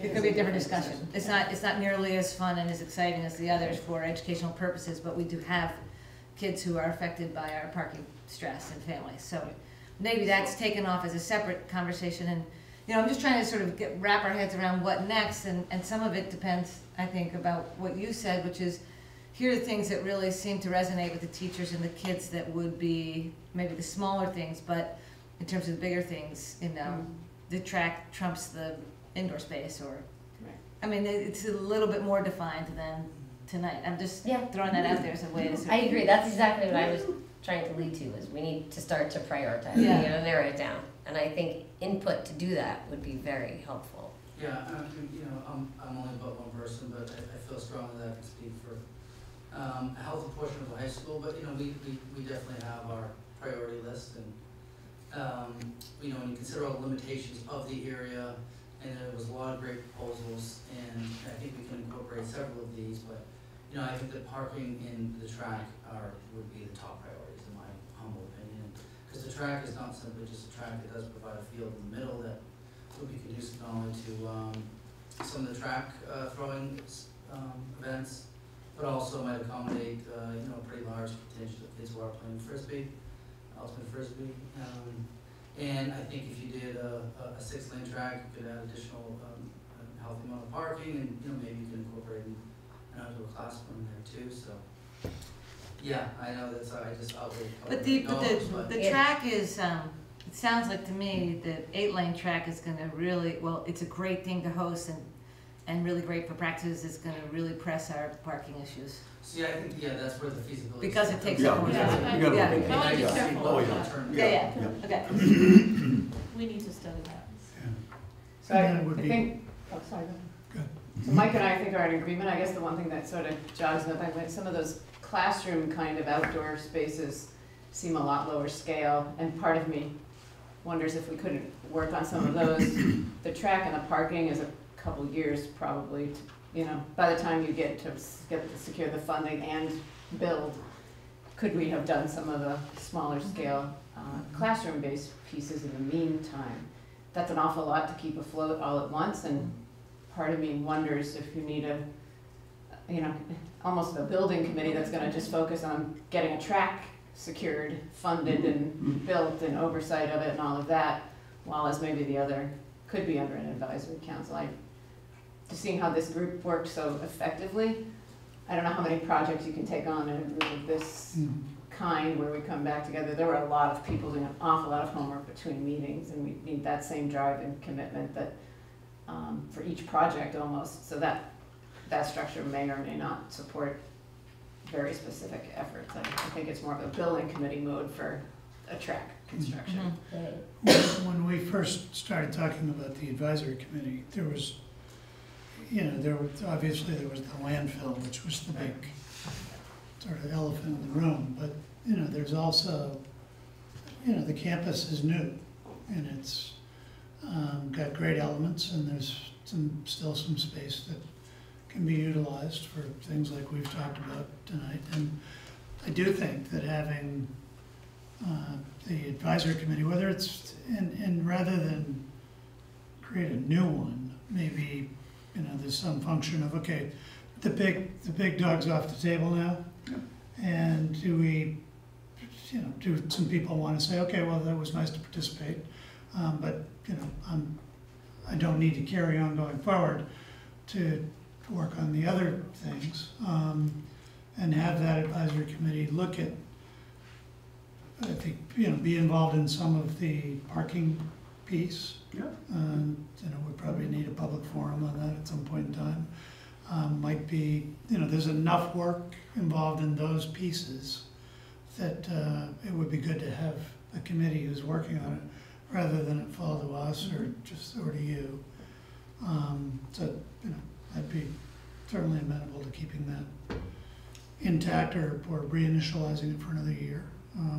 But I do think that if we I think we need to come to some decision about a direction on the landfill land, based on what we've heard from this committee. And at that point we can say, let's think about, and ideally, I would hope that if we came to some conclusion that, let's say we wanted to put a track there, that some people would step forward and say, I would like to be involved in the group that's going to make that happen. I'm quite sure that won't be a problem. Yeah. Feedback we've had. But they're not going to do that until they know that we've said that's the direction we want to go. But that's sort of the CC of play equivalent for a track. That's very different from the campus advisory. Yes. That's my point on it. So we would carve that out. Right. And, maybe not, I don't know that we'd use the same exact model, but. I'm not sure what. Or like a building committee, basically. Yeah. For a track. Yeah, exactly, yeah. I'm struggling with what this advisory committee continues to do or does. Well, I thought it's done what We're it's done. charged to do. So before. But, so what, if we're going to have another advisory committee, what are they actually doing? Well, I feel like because I think they need a new charge, we have that, or whatever new name even, we don't know what it is, but, sort of to the point, like when you get a lot of information in our work, we often then take it away and digest and, revisit the next time, and given this, which is awesome, and, I just read yesterday afternoon, read the report, so it's a lot to digest, and trying to parse out sort of an idea, I'm already thinking, was this the parking separate, or maybe the track and the, is sort of the top runner, but outdoor learning, would be awesome to get in the short term, and so maybe we spend some time, I know we don't want to, we've got very few meetings left, but between now and the next meeting, kind of synthesizing what, our sort of own thoughts are about, next steps and how to approach it.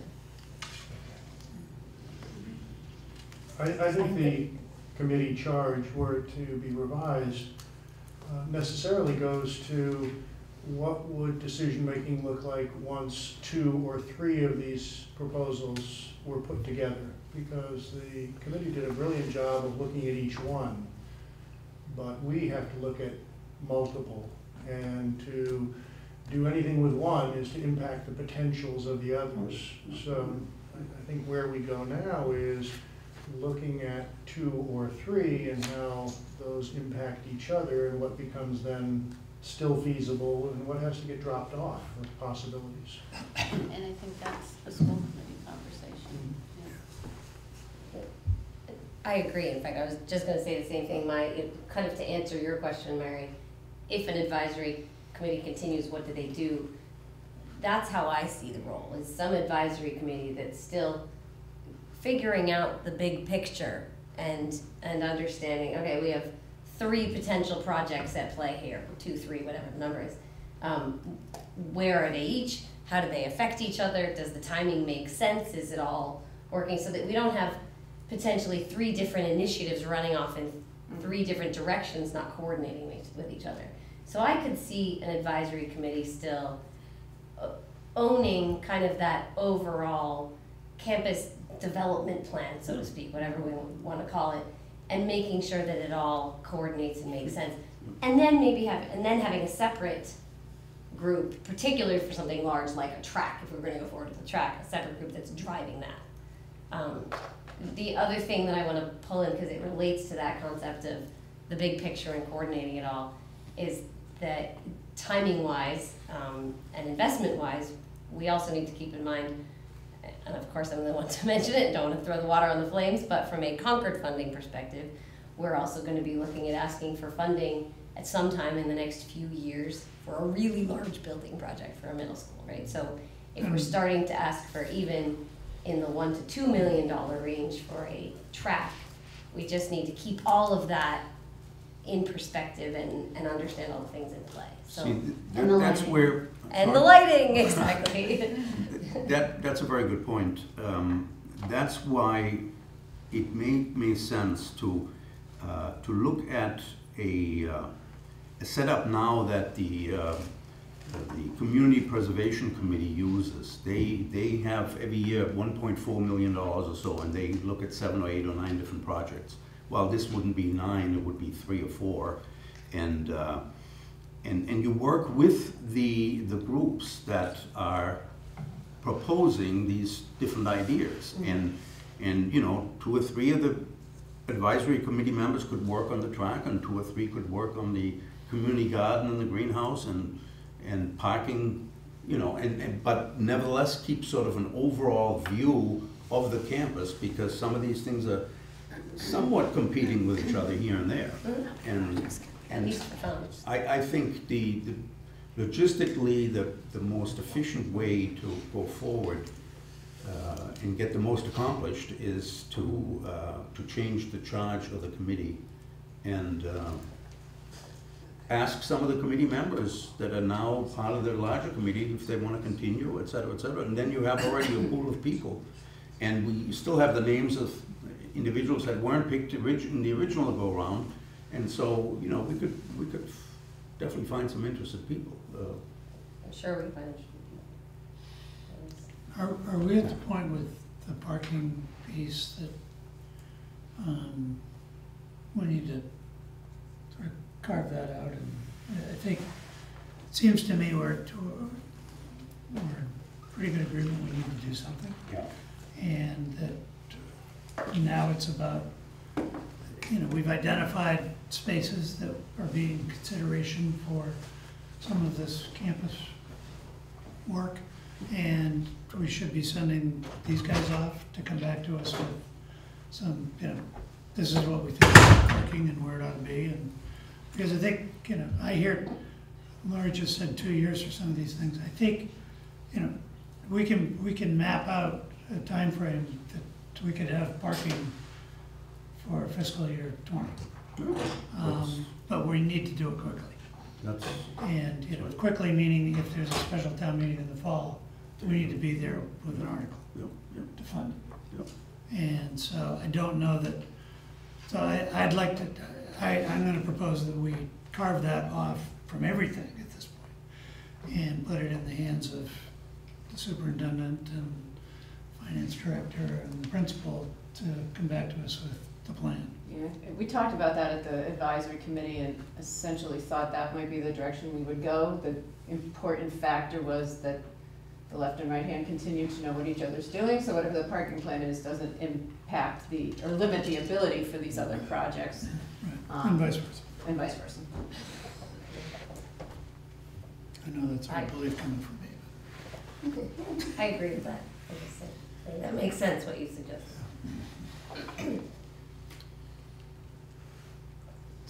Sounds to me, I So- mean, should we just, great presentation, we've had a good discussion. Process a little bit. And let's, Yeah, Yeah. process let's a little come bit. back to this, but And next do time think- we decide. I do think, and that if, I mean, I'm just looking, we just talked about the compression of the calendar for us. And the summer's coming, and I think if we're gonna ask these guys to go do this, we should, and if we think we want them to do it, then we can sort of have a consensus around that tonight. That we ought to These say, guys do what? to start to work up a plan to come back to us to say this is how we wanna proceed on the parking piece. Oh, the administration. Yeah. These guys. Okay. Carve that off Sorry, at the I missed other that. items. Yeah. And just, so that that work can begin. Because I don't know that we've given, we So haven't we're- given you that Yeah, charge. we'll get to it in a minute. We're working on, we're still trying to get some temporary parking in place. That's the current discussion. But we can do both You mean, simultaneously. are you taking permanent while it's disabled? You're talking more of a permanent Yeah. solution, Talking about right? the permanent. Our focus has been temporary, but we Right. can do both at the But- same time. Right, but obviously we need to be thinking about the long term. Definitely. So I agree with that. Is that a general consensus that we're Mhm. asking them to do that? And then on the other front, are we deciding tonight whether we want to revise the charge of this committee or give it a new charge or create another committee, or we're kind of thinking about that and we'll discuss it next time? I'm not sure what we're trying to get to tonight. in terms of decision. I did a lot of the initial work on the charge that's now in place for the campus advisory committee. Mhm. Mary helped tremendously in the later stages, and Joanna also helped. What I could do for the next meeting is propose a change in the charge, take some of the paragraphs out that have to do with the report, obviously they're not pertinent anymore, and add a couple of others, and then maybe we could discuss that and see if, the committee would be interested in proceeding this way. If not, then these individual projects we're gonna have to take on as a whole school committee, And you and I disagree on this. No, I know. I would love to see what you think the charge is, because I Yeah, just, good. I Okay, I'll work on I it. want it to be really, no, I want it to be specific, because I'm sitting here and I just don't get, if I were gonna be on that committee, what am I doing? What am I doing? Also, to that end, if someone's been on this committee, I wouldn't assume they want to continue. No, I wouldn't assume that at all. And I would also, Not at this table.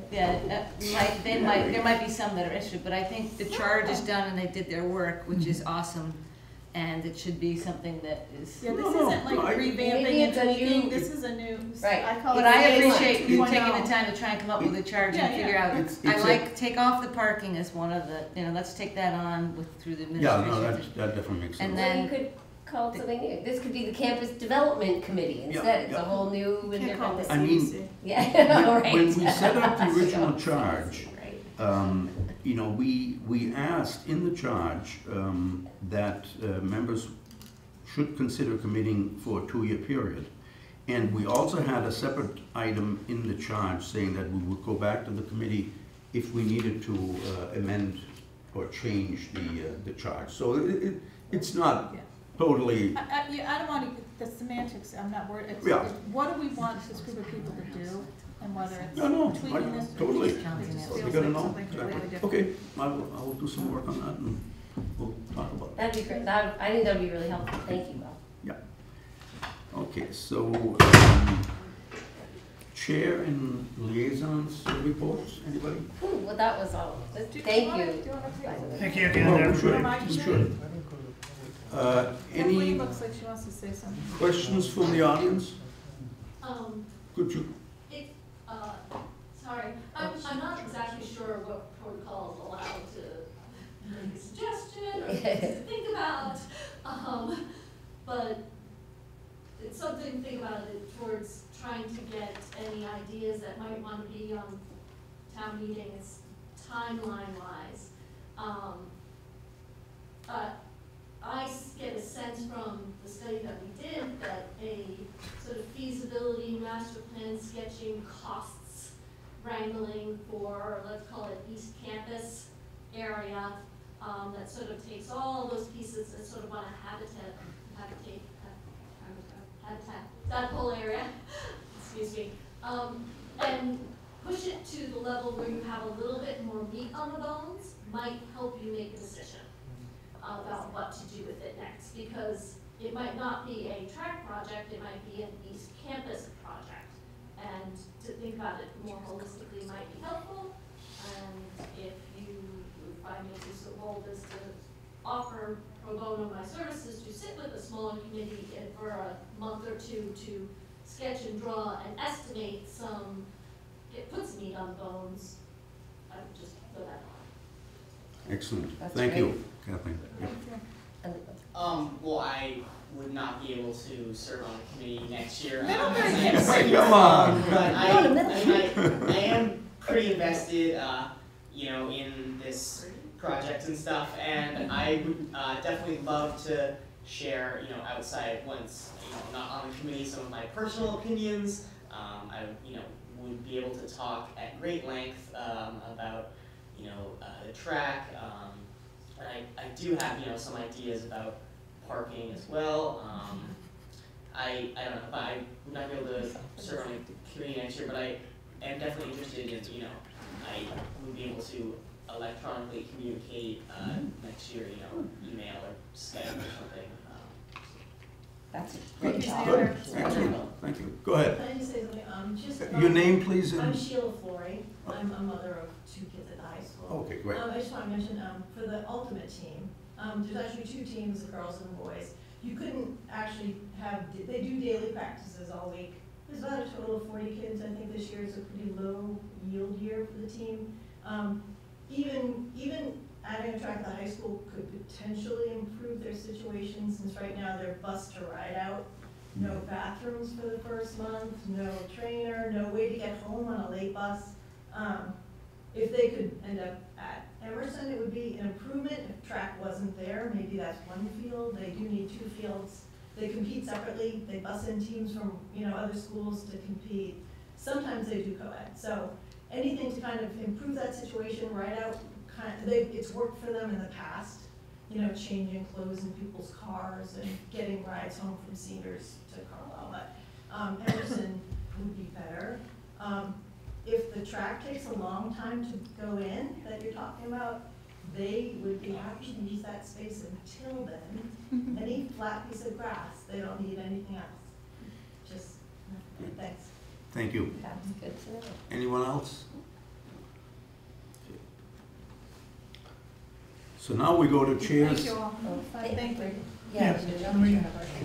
Thank you all for being a part of that. Take a 2-minute break. All right.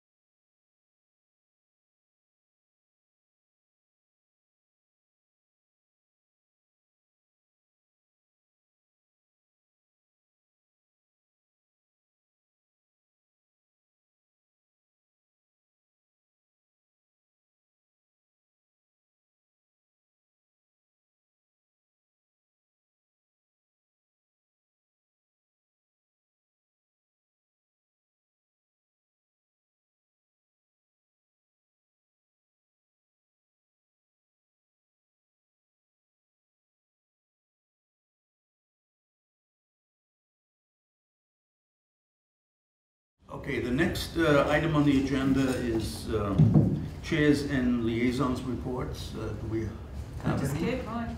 No, you're all set. You're good. Anyone else? Anybody else? Nothing? Okay. Oh, Bob, we were gonna mention Harlem lacrosse tonight. Oh, yeah, no, that's under correspondence. Oh, okay, great. So that's coming up. Yeah, I can work Got it. myself a note. Thank you. But your superintendent's report is Sure, next. yeah. So highlights of where we're at in different processes. Strategic planning, we had a really productive session again last week, energized. We're taking the objectives and bringing them now to initiatives, which will be that underlay of early action planning. The concrete ones will happen at the finality of it, but it's amazing to me how synthesized and energized these groups have been. Cultural proficiency, this is probably the piece I wanted to talk with you the most on. In the implementation plan I provided you back in the winter, we had suggested that we would be looking at the evaluation rubric and beginning to talk with teachers on that in terms of what cultural proficiency means, as well as surveying stakeholders as to the effectiveness of the plan. I'd like to suggest that we might slow down a little bit on that for two reasons. One, we're proposing a year's worth of cultural proficiency professional development for teachers, so I think before we dive into the evaluation rubric, it makes sense to do the training, or at least some portion of the training, to maybe use that as a halfway point in the school year before we bring the rubric out. And then in terms of the surveys, I just couldn't help but question if it made more sense to do that after the Jewish holidays in the fall, and really have that as a culminating point to see how successful we've been. We've certainly been working at this spring through some of the other holidays that have come up, and even this month's holidays for some. But I just know that that's such a pivotal moment in time. It might be very helpful data to us to see how effective we were in a spot in the year where we've actually struggled in the past. So, so those are two things I wanted to just get feedback on, not because we haven't kept up with the plan, but because it started to feel like there was a purposeful reason to not do a few pieces of this. So I don't know if we want to talk on that now, but that was my hope, was to dialogue. That makes perfect sense to me. Makes more sense to gather the data at a time when there's useful data to gather. Me too. I agree. And also have some more professional development. Yes, I think Yeah, that's for what everybody. really, we've learned a lot more as the year has gone on about how much more we have to learn. So before we base it on the rubric and dive to an evaluation process, let's be sure we all Yeah. And they're still in understand the training more. first, So- absolutely. I was happy to hear you talk about other holidays. Yeah, absolutely. So when I saw this, So any, for our example, point we was like know we any have kids cultural- fasting in the next weeks here, and we're trying to be much All more the time. cognizant, yeah. Great. Great, thank you. Mindfulness is moving forward. We're looking at building level plans that will have an overarching district-wide plan. We'll hear back from hopefully the Education Fund in the next 2 weeks to understand what materials they may or may not fund. We've tweaked that grant to support Open Circle and advisory, materials for the advisory program. And from our seat, Kristen's in my head because she's talked a lot about ensuring there's some equity of this mindfulness work, making sure that all kids are exposed to a certain amount, even though some will get more than others, but making sure there's a baseline, and that's become the goal.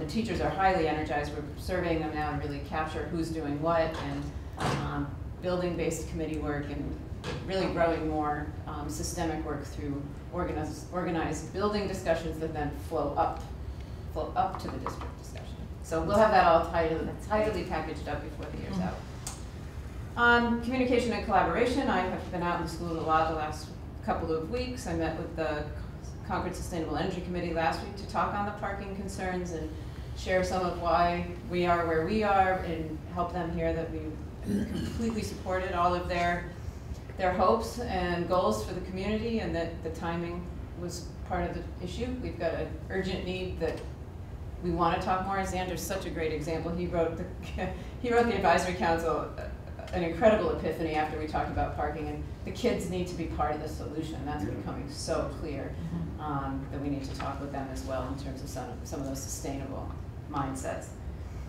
Response to intervention, we, through Mike's team, they've looked at a tool for social emotional data gathering at McLean Hospital that we're really excited about. So we're looking at implementing at least a pilot of that potentially in the fall, as well as the academic components at the middle and high school, and strengthening all of that data. So more to come, but a lot of great energy going on there. Hopefully you saw the dumpster in the parking lot to work on cleaning out the space for the STEAM lab. So we're getting started, and that's all really exciting. So hopefully we'll have updates. Maybe there's a field trip down the road here. We can walk down the hall later. When's the completion date on that? The beginning of school is the completion date, no matter. There you go. That's what I wanted to hear. Right. Okay. Really excited about our new METCO director, Andrew Niemczyk. Oh, he's going to help me practice that so I get it right. That's what I last understood. He's coming out of Hingham, brings this incredible expertise. I mean, he just was all that we wrote into the job description with the culture of proficiency and the student work and the community building with the parents and the cultural work across it. We're all just so excited. And every call I made to Hingham, no one could find anything even remotely for him to work on. So he's just feeling like a gift for us. So could we invite him to one of our meetings? We could, sure. Yeah. We just signed. We're still finishing his contract. No, I understand. Yeah. No, I understand. Yeah. I'm just I think thinking he'd be ahead. glad to come. That's great. And all those transitions happen July 1. Yeah, so that one's a little bit different because Barry Haley's retiring on August 1st. Oh, okay. So we've actually offered Andrew a contract for August 1st because that would allow Aaron to finish as METCO director for the month of July. And that way it was budget friendly to not have duplicity in the roles and pay two people for the same job. So Aaron is METCO director till August 1st and will take over from Barry then, and that meant Andrew is going to start August 1st. It worked out very well for him, I think, because of how he is set up with Hingham. He gets to have the month of July and be in good shape. Wow, that's great. It seems to have all fallen together very nicely. Good. Probably the other greatest momentum that's happening really from the ground up here through the teachers and the building level administrators is the special education work that we're doing. We don't even have the report back for the K-8 group yet, and yet just the discussions that happened around it have started some reorganization pieces. I attended with Mike and the high school staff another session they had on Friday afternoon to look at their plans for reorganizing, and they're being so thorough and thoughtful and specific that because we're building programs around kids, we're gonna be able to really streamline how our services are provided. And the common goal, which I think you heard when Mike was here, is now across all of the schools, and that looking towards a service delivery model that's more focused on professional delivery rather than the use of some of our tutor staff. Not to in any way diminish them, but to really help our case managers work directly with those kids that they service and provide a more specialized service. So there's just such great energy there. It's really exciting, really exciting. So that's what I bring home. All right, we got one email in terms of correspondence. Expressing thanks to the lacrosse teams, coaches, and parents from Lincoln, Sudbury, and Concord Carlisle. They traveled to Dorchester to extend this very long rivalry between the two teams. What's the guess? How many years this rivalry has been going on? Trivia question. LSCC lacrosse. 25 years. Not even close. 45. We've been playing 48. that long. You were good. Wow. 48 years. That's pretty good. And this was part of a larger Harlem lacrosse event where, they travel up here. And this thing has been growing like extremely well. I mean, you know more about it than I, right? Yeah. Yeah, they go into schools and they teach them about lacrosse. They're the lowest, sort of most needy schools and lowest economic. Like they're particularly needy, and they align with great principals who allow for them to bring in and get these kids involved in lacrosse, usually middle school, and they get really excited, and it really improves their grades, it improves their outlook, it improves all kinds of things in the kids and in the programs. And they do equal boys and girls programs, and yeah, it's really grown. How many cities are there in now? Gosh, Options are 6, 5. Wow. I mean, Awesome. I went to the high school lower fields where they were playing a year ago, and they were, oh, that's right, I recall now. And there were 500 to 600 athletes there. Wow. Which, I mean, that is something. Anyways, Yeah, but just a reminder, Simon Cataldo, a CC alum, is the founder of the Yeah, he's group. down right. at And a great ambassador for our school. I mean, He's really impressive. So great program. okay, reports for discussion. We're going to talk about the draft RFP for legal services. So in the packet, we provided you, we solicited through MASBO, the Business Administrators Organization, a template, as well as a sample from another district. Melissa, in her support to this committee, has already tweaked a little bit. So this is the framework that typically these are structured under. We're open and interested in feedback and what your next steps would like to be. Should say school committees. Yes, it probably still needs another pass it detail. yeah, the first paragraph isn't tailored. I like the second request better than the first of the two. Is that 2? So the way this was crafted, Melissa, correct me if I'm wrong, this is like a cover letter to the Yeah. rest. Oh, It's okay, a cover okay, I'm sheet. sorry. Yeah. I thought these were 2 choices, or No, 2. they're meant to be a package. Yeah. So, I mean, there's plenty of wordsmithing to do here, but I kind Right. of wanted to focus on substance. Yes, I would agree. So this is one law firm to kind of do it all. And that- Well, I thought about that. I think the Yeah. way it's worded, it's all and or. I think there's somewhere in there it's, maybe it didn't get in here, but it might have been in the other one, but. And so we're open, or I guess it depends, would depend on the responses, whether we, right now we have a special ed firm and then everything else, well, bond counsel and then everything else. And I agree. That made sense at some point, and And I think it does should, still and make the other sense? guy. It should be clearly either, Garrett. all Yeah. or part. Right. All Of or the some to make sure services. the wording. Yeah. And that's what we want? I think you always want to have the ability to draw on a specialty firm if you need it, Mm-hmm. which you would, but you wouldn't want to have anything in a RFP or a contract that would preclude you from doing that in the future. Sure. And basically, if we word it as, excuse me, all or part of these services, we could conceivably hire someone for all of them and not have 3 different providers anymore, or we could do it the same way, or we could break it up differently, right? But that gives us options, which I think is what we're looking for. It's just information. I think So where I'd it's like to see those choices. Yeah, where it's gonna matter is, in pricing, in any kind of Number 4 on submission requirements proposals. gets into the either or piece. Each proposal must specify in detail the services to be provided, and for each service, the method by which the applicant will charge. Yep.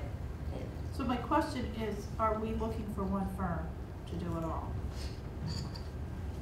I don't think we need to decide that right now. I think we're looking for options. Looking for. Well, that's see why what the we get wording and has to pick the be best. and or, so that Right. we can get a Yeah. broader range. Right, Yeah, so my only probably the concern is on cover a couple of letter. these under scope of services, for instance, number 1 says consultation on all personnel, labor relations, et cetera, et cetera. It doesn't, it makes it sound like we just want one for all of those. Well, we don't even do that now. It's not Right. unusual for us in situations, if there's an MCAD issue, we will use the counsel that's provided for us by our insurance company often. But there's usually a little bit of liaison work between Ropes and Gray in this instance and that attorney. Right, so you're in charge of what you use and what you don't. Right, use. right, And yep. it's only going to come into play in someone saying, you know, and we'll charge X, you know, if they're proposing a retainer basis, which. Right, I guess I only This wanted to has make sure pros and if cons, there was a, but- I don't know if they've even existed, there's a firm that provides only a couple of these services, let's say only provides special education law, we don't want this to be worded such that they don't give us a proposal for special education law because they don't provide the rest, if that, you know what I'm saying? So I just wanted to make sure that it's worded in such a way that someone could give us a proposal for only some of those if they don't provide all of them. But it's not possible the way it's worded.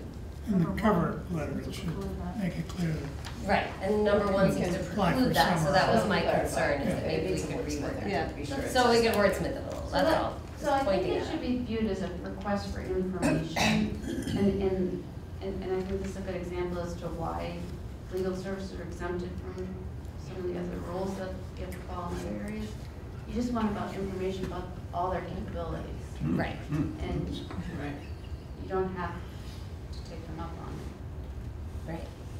But you want to know the scope and the breadth of their capabilities, regardless of what you hire them for. So I personally wouldn't get too concerned about it.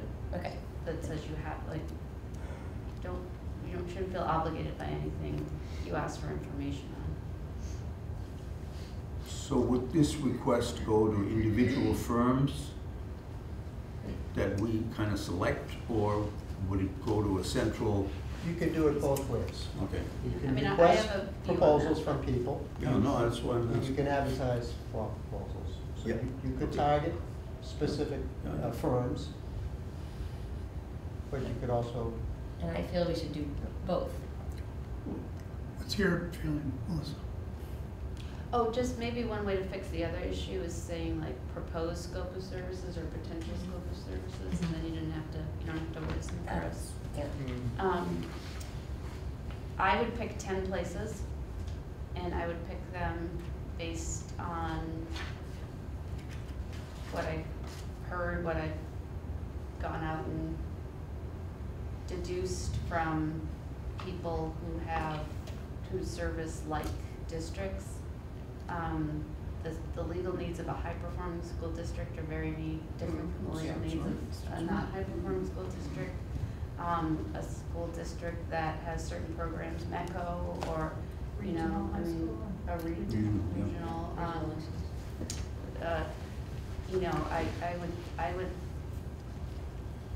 I would spend a lot, I would spend some due diligence time, and I would get it down to 10, because you're gonna get all these things when they're going wrong. You know, and one of the things is, I went through the list on MASC, and it's a bit outdated. But for example, some of the well-known firms in this area list like 7 people. And you're going to want to think about who you want to be your lead. And some of it's, I crystal clear legal service hire rests with the school committee, but it is so important for that council to have, for the superintendent to feel comfortable No question. with who that person is. And so I think the firm could have the best reputation in the world, and you get matched with a person that, you know, isn't a fit. So I'd do a little homework on it, and I'm happy to help with that. But and I'd focus on 10, but people might have other ideas. There just aren't that many out, you know, I mean, you know that. I do, You know. Is that good enough? Yeah, I to think go to that the makes next? sense. Yeah. We've started on it, we haven't finished seeing who the other local area districts are working with, so we can narrow that list. I think the list is gonna narrow to 10 fairly quick once we start doing that work. Mhm. There's a few that are used very frequently, so I think that will. The other thing too that I think I wrote to Lori maybe, just make sure you have someone with bandwidth if you make a change, because some people without a lot of bandwidth can be the best lawyer in the world, but if they can't get to your issue. How do we evaluate that? That would, yeah. Oh, some of that would Besides be the the firm, you're saying. connections I can make. I have had that experience, and when you can't get timely responses, it's very frustrating. Yeah. And Melissa, some law firms disclose who some of their clients are, right? So that might be something else to look at. To get references, somebody. Yeah. Yeah, you just have to get permission. I told you from that's the Or from that. It's almost And then I think the question is whether or not your current providers are going to be one of those, be on that list of 10. Or whatever the list ends up being on that dictated. So, is this a couple of us helping get to the end here, or? Yeah, do you need all of us to, what do you need from us? Yeah, I think we need to get this in a format that's us, right? Right. And then some of you need to see it again, if not everybody, and then bring you the list of 10 potential. Again, I don't know that if it's a group of, if you want to work in a smaller group, I think we need to just be careful with open meeting issues. Could I make a suggestion? On number 4, now this isn't required because there is an exemption on legal services, but in a typical RFP process, you separate cost first, and that's identified separately in a sealed envelope. And that allows you to rate the various proposals first, and then you take cost into consideration. So I would make that suggestion here as well. Yeah, it's a good idea. So, from my perspective, having you bring us the 10 firms means absolutely nothing. I know, to me. right? You mean, she doesn't need to bring? Well, do you know 10 law firms? No, I'm just asking what the Right, I mean- purpose of saying it is that we don't need to, Just a list that, yeah. But someone, I mean, it's interesting. right, and what's the And most don't share. efficient way to help with the document without being a subcommittee? Have Melissa I was do gonna that? ask Melissa to help me.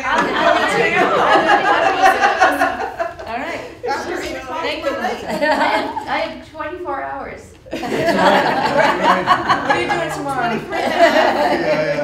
When do you get up? I'm happy to We'll start at dawn. give it. That would be really helpful. We can figure out how to get it, and then we can bring it to you on the 21st, and maybe we'll be at a place ready to act on it. Great. I think that's reasonable. Great. Is that timely enough for you? Yeah, that'll give me Get it time out. to solidify the list. Okay. Yeah, Okay, great. that'll work. All right. Okay, we're done on that.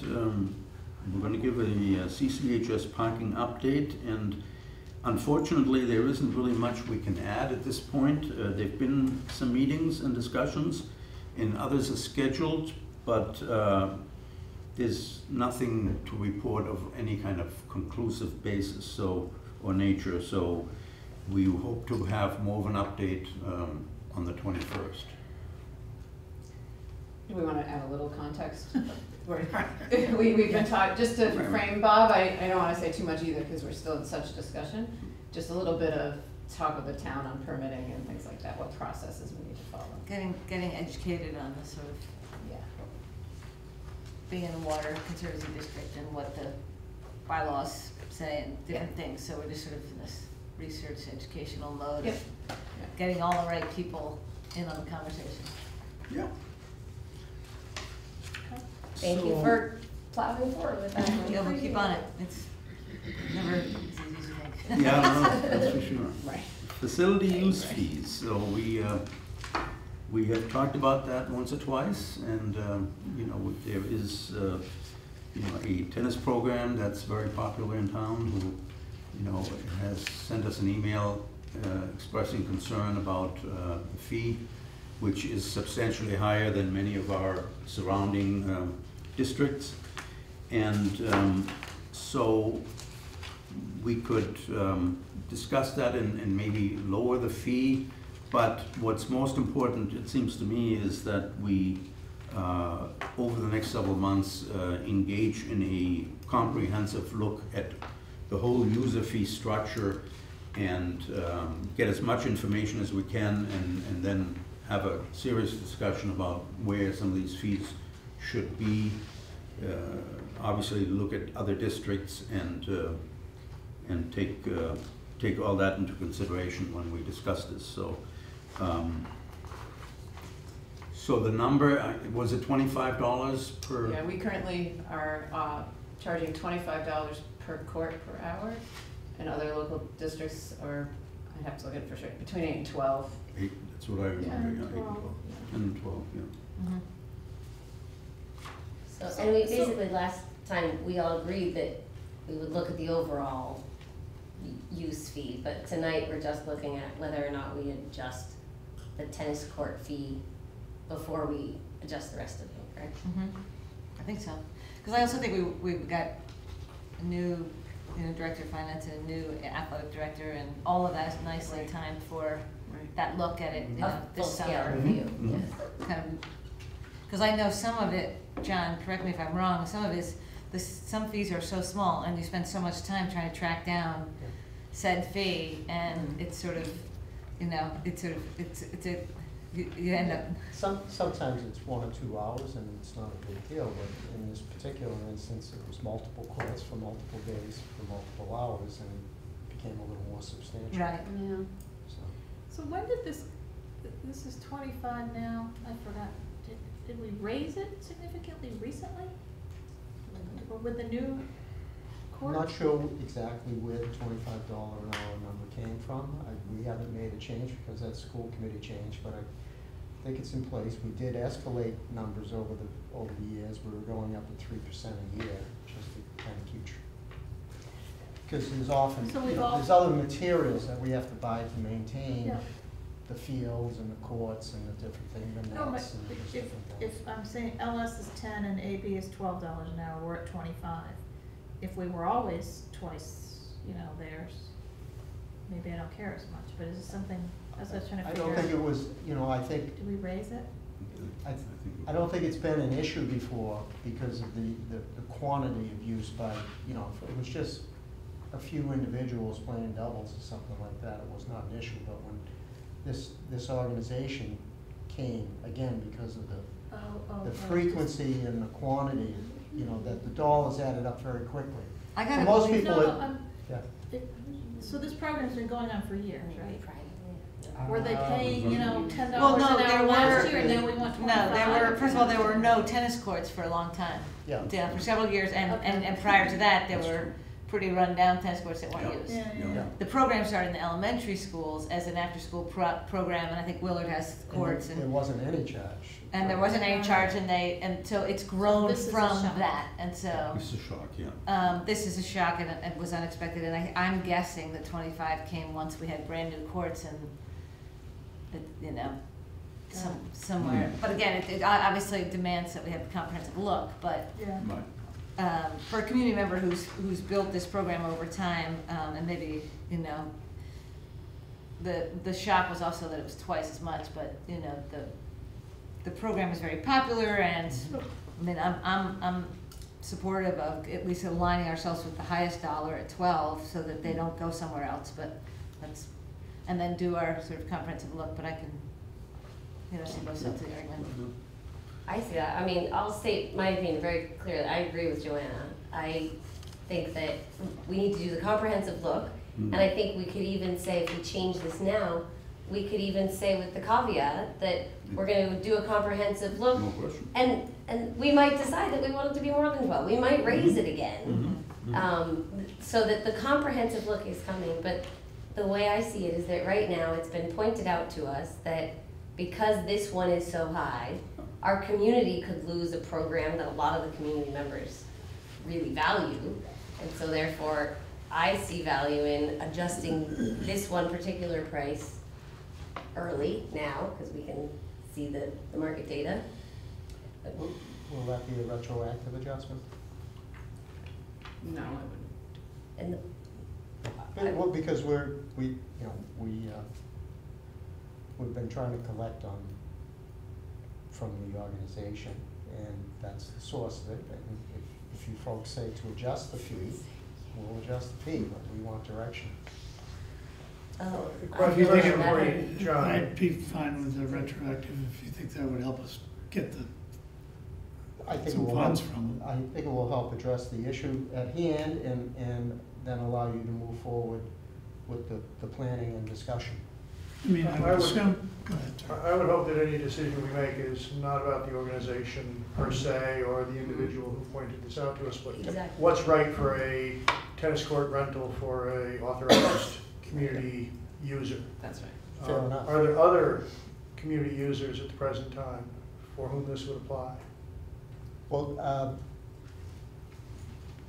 I would ask you folks to answer Yeah. that. And I'm hearing that I think you would want to make the fee more moderate.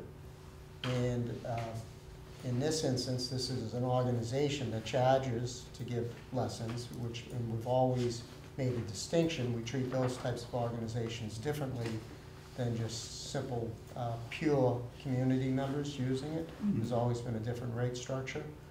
But when there's a fees charged, it's done a little differently. Okay, so it's a fee-based program, it fits into that category, and we'll make a decision irrespective of who that is, because that's not the issue. I'm simply Right. asking, are there multiple users who fit in that category at the present time? To our knowledge. I don't know offhand if there's other groups renting the tennis. Yeah. So, I may owe you money because I use the courts. How do you even know to pay? You can work it off with legal services. Yeah. That's right. How Then do you owe her even- money. I know. How do you pay? Is it if you reserve the court or? Yeah, Is that the distinction? there's a process you go through, an online process, and it identifies, Oh, the online process identifies the fees associated with your rental request. okay, that makes sense. Yep. Yeah. But doesn't the community use agreement allow you as a resident of Carlisle to use? That's a good question. The Maybe maybe I facilities- don't owe you money. Not, if you're gonna run a tennis camp, then. Yeah, that's a no, different story. I can Yes. come and pick up my racket Yeah, and no. play. Right. You know, the school has priority and all that Yeah. stuff, Yeah. but Oh, no that charge makes to sense. us. That makes sense. Thank you. I feel I better. bet you're right. You now will not be arrested on your way out the door tonight. Is there anything in the agreement that we that we sign, I don't know if we sign an agreement, but if there is an agreement, does it say anything about your council being good standing before you're renewed for the next We've year? been in that, not with this particular organization, or we've run into that situation before where people have not paid in the past, and we've kind of had to say, well, we're not going Which to give you your requested time. You I know, would think to in make our that slot. review, we would Yeah. create some language That's not around wrong. that if you're not paid up, you're not using the facilities. Mhm. And it's incumbent upon you to come pay, not us to chase you down. Mhm. Mhm. So Okay, you ready for a motion, or? I Well, think we need to vote on this, right? The vote's on The vote's on later. later. at the Oh, end, okay, so, Under actions. fine. So- Any more discussion So, on that? I guess, I'm really struggling with this, and I'm the naysayer in this, because this is a private organization that's charging students to play, and if they're not paying, then Melissa ought to be able to use the court. You know, like, it's, they're I don't taking think it. they're not paying, I think they're just. paying. Well, okay, no, fair enough. I don't know, just. This is I don't what think, we're I charging want to be the clear, government. my understanding was that the charge to them came as a surprise. I think the amount of it, yeah, I Yeah, think they were, they I don't think they were aware charged of the for rate, it, so I don't but think they're just being delinquent, I think. No, I no, think- I'm not, no. Was that what the email I- said? That's So how it was somewhere we portrayed. said $25 is the right amount to charge, and it's not clear to me where that came from. No? Because we're not, it's, Mhm. and now we're saying it's not the right amount, and we'll go revisit that. But I guess the message to this organization is, it may be $30 when we go look at it in the fall. Right. Yeah, you know? Right, which is why I mentioned the caveat that we'll just, no, but it's still gonna be part of the comprehensive review, it's not. But we're gonna be hesitant to change that. We're gonna be hesitant to double it or more. But we're also gonna have a lot Reduce it today. more evidence about what to do across the board with facility fees, I think. So one of your concerns about community use, would we be more content if we had confidence that a fee-based organization couldn't use 100% of the facilities, thus denying community users? Do they in fact use every square foot available. I don't think that's been the situation, but, you know, there's been a marked change in our facilities. And I Yeah, think true. that may create that situation possibly. Or somebody says, I'll pay $30 an hour. Because These as a aren't the practical only matter, courses. You know, if I'm as a doing it for practical profit, I'll matter, do. we're not out there Pass it along. enforcing.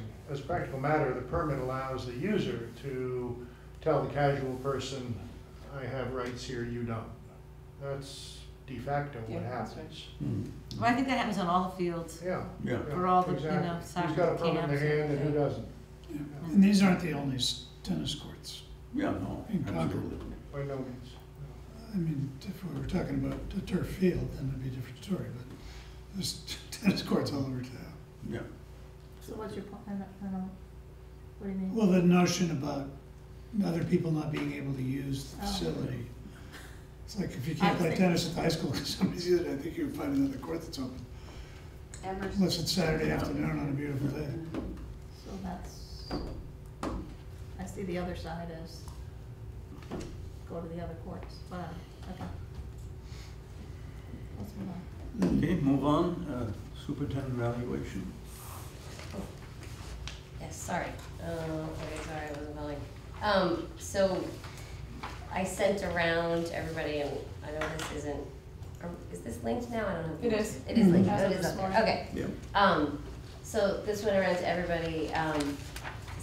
Wally and I sat with Lori and went through a couple of different drafts and examples of superintendent evaluations. We narrowed it down to, what do we ended up with, 12 questions?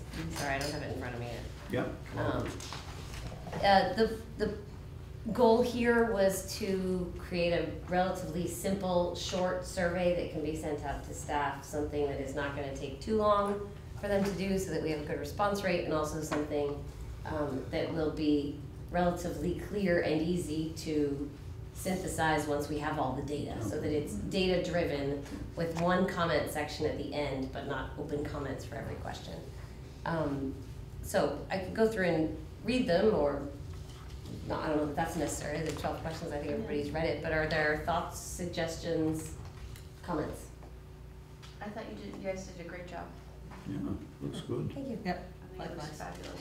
I think it's very aspirational. It's all positive, and yet I don't think that's going to skew results in a way that concern us. Good. These are our aspirations as a system. We did try to focus on both the goals that we as a committee laid out for Lori, as well as the various, what are the different standards, thanks you, it's like another word, as well as the different standards that we've highlighted. And I think I put that in, it's in the draft that I sent around. It would not be in the survey when we send it out, the standard that it applies to, but it's there for reference, so that you can see which ones we're targeting. And so I brought up last time this whole notion of surveying the staff. If either of you checked, like, is there? Right, so we're gonna talk to the union. I've talked to both union leadership. They're glad we're thinking of doing it. Okay. Voluntary, completely Sure. optional. It led to discussions of other parts of the evaluation process, because feedback is in the regulations for both all administrators and teachers too. So I think there's good conversations to come. Good. Yeah. So then, timing wise, and I'm pulling up the timeline, sorry that I did for last time. But that we agreed to finalize it today. Hold on for a process. Here we go, draft. And then that would be sent out relatively soon if we're looking at our process that leads to June 26th. We need to get this into Google form, I think. Right, exactly. And so SurveyMonkey. we'll potentially have it available a week from now. We talked about available for about a week, and then we'll all have time to see the data after that. So you're looking at the timeline you put together that Yes. presents a Sorry, which is not linked to anything today. I just pulled up my draft of it. But No, I have- last time we looked at a timeline, there were two different timelines. one leading us to June 12th, which Yeah. we decided not to use. The first one leading us to June 26th as the final presentation of the review. So we had, as of May 8th or today 7th, and we're a day early, finalized the survey. Over the next few weeks through the 15th, gives Lori time to complete her self-evaluation. Between May 15th and 22nd, or somewhere thereabouts, having the survey available online. All of us seeing the data once that's in, obviously. Between then and June 5th, all of us reviewing that data and meeting with Lori to go through her self-evaluation and all of our thoughts. Submitting that, let's see, and everybody basically between then and the 29th, each of us synthesizing our own thoughts and filling out a review, submitting that by June 5th. So hold on, sorry, so submitting individual evaluation forms to whoever's gonna do the Whoever's summary on the collecting 5th. them by June 5th. But the period before that is school committee summarizes survey results. Do we do that collectively, or is one person gonna do that? It sounds to me like. Oh, so that. So when we talked on this, if we do it electronically, there isn't too much to it's do actually. a quantitative survey, you're going to get summaries very quickly. So what happens? Of You the have, like, survey. you have You'll have percentages. 6 answers possible. Right, you'll have percentages of how many people answered Of each each, category. on each, right? okay. You could get averages too if you wanted either way. And then how does that dovetail into the evaluation form or what we do? That's what you'll have to talk about. That's what we have to talk about. And so The it's regulations taking that and suggest it's a piece of evidence towards informing the standards or potentially goals, but certainly the But standards. if we're gonna finish our evaluations by June 5th, we will have figured out how we're gonna synthesize this into our evaluations before then? right, really, if the survey closes the 22nd, we'll all have data to look at the 23rd, really. Yep. But right? there's no meeting between Right. the 23rd and the 5th. It can be sent to us. Right, but the data can be sent out. It Okay, doesn't so have we're to not be- gonna talk about it collectively, how to synthesize it, we're just gonna. Right, I think it'll be, that was one reason we stuck with these kinds of questions, Yeah. because it's gonna clean up fairly quickly. Yeah. You'll have one set of narrative to read, but the rest of it's gonna You may be, interpret it differently than I do. oh, well, of but course. That's, Of right, course. yeah. So to your point, Joanne, I think you're pointing out that it's probably a step here in the original timeline that isn't even necessary, which is The compiling. right, compiling. So I have school committees summarize survey results. I think we don't even need to do we're that, gonna really. The review- survey results review it. will just be shared with each of us individually. We Just can like all, anything else that we review As before like we. evidence. Okay, Right, so exactly, then we as a stick piece to the of timeline, evidence. we've got that before. I'm just trying to, so I know what we're all doing. Yeah, And then by the absolutely. 5th, we have the individual forms done, and some said chair or designee will summarize. all those forms into something. Yeah. Okay. Would you like me to do that? It's been traditionally done by the Concord Oh, is that School right? Committee. It's funny, because last year I was regional, and I did it I'm not that much of a traditionalist, but in this case. I actually can refute that. then. Okay. So why don't we let you two figure out who's gonna Sounds do like that, we're or gonna if be you're gonna ask traditional. someone else. I'll do it. I'm happy to do it. Does it help to have somebody help us? I'm not sure, but thank you. I'll look. I I will help if it's. Thank you. Maybe we could come up. Thank you. All right, we'll figure that out. But okay, so good. We have our plan, right? Everyone's good? I think so. I think so. Does that work with everybody? I'll be late To the meeting? Late to what? to get my, To get, okay, that's fine. That's my job to be late. And I will send you electronic versions that you can fill out. I have them from last time. Okay, great. So it's a blank that you can do the evaluation online. the survey goes to quote unquote staff. Like, is there a way to, I don't know if classify is not the right word, but categorize people, like, Mm. the role. Middle Teachers, school other staff, teacher, right? I don't, you know, I don't, administration, I don't know who, when we say staff, I don't know who that is, so. So in my head, that was the professional teaching staff, so give me feedback if you want it broader than that. These are, that was who was in my head when we designed Right, the when we, survey, so because when we that's a talked, very it's a good different. point, when we talked about the questions, it was mostly teaching related, the questions are teaching. We use the Yeah. state survey, which is definitely geared toward professional teaching staff completing the questions based on their administration. So that, okay. And this is, Then I don't feel like we need to slice the Okay. dice, and that just makes all the Yeah. results simpler. and over time, we may Yeah, learn that we absolutely. want to do it a little Yeah. differently. This is kind of our first time around. Right. on this. I think you wanna, that may or may not decrease responses if you include identifying information, but. Yeah, that's, It- I Well, wanna right. be careful about that.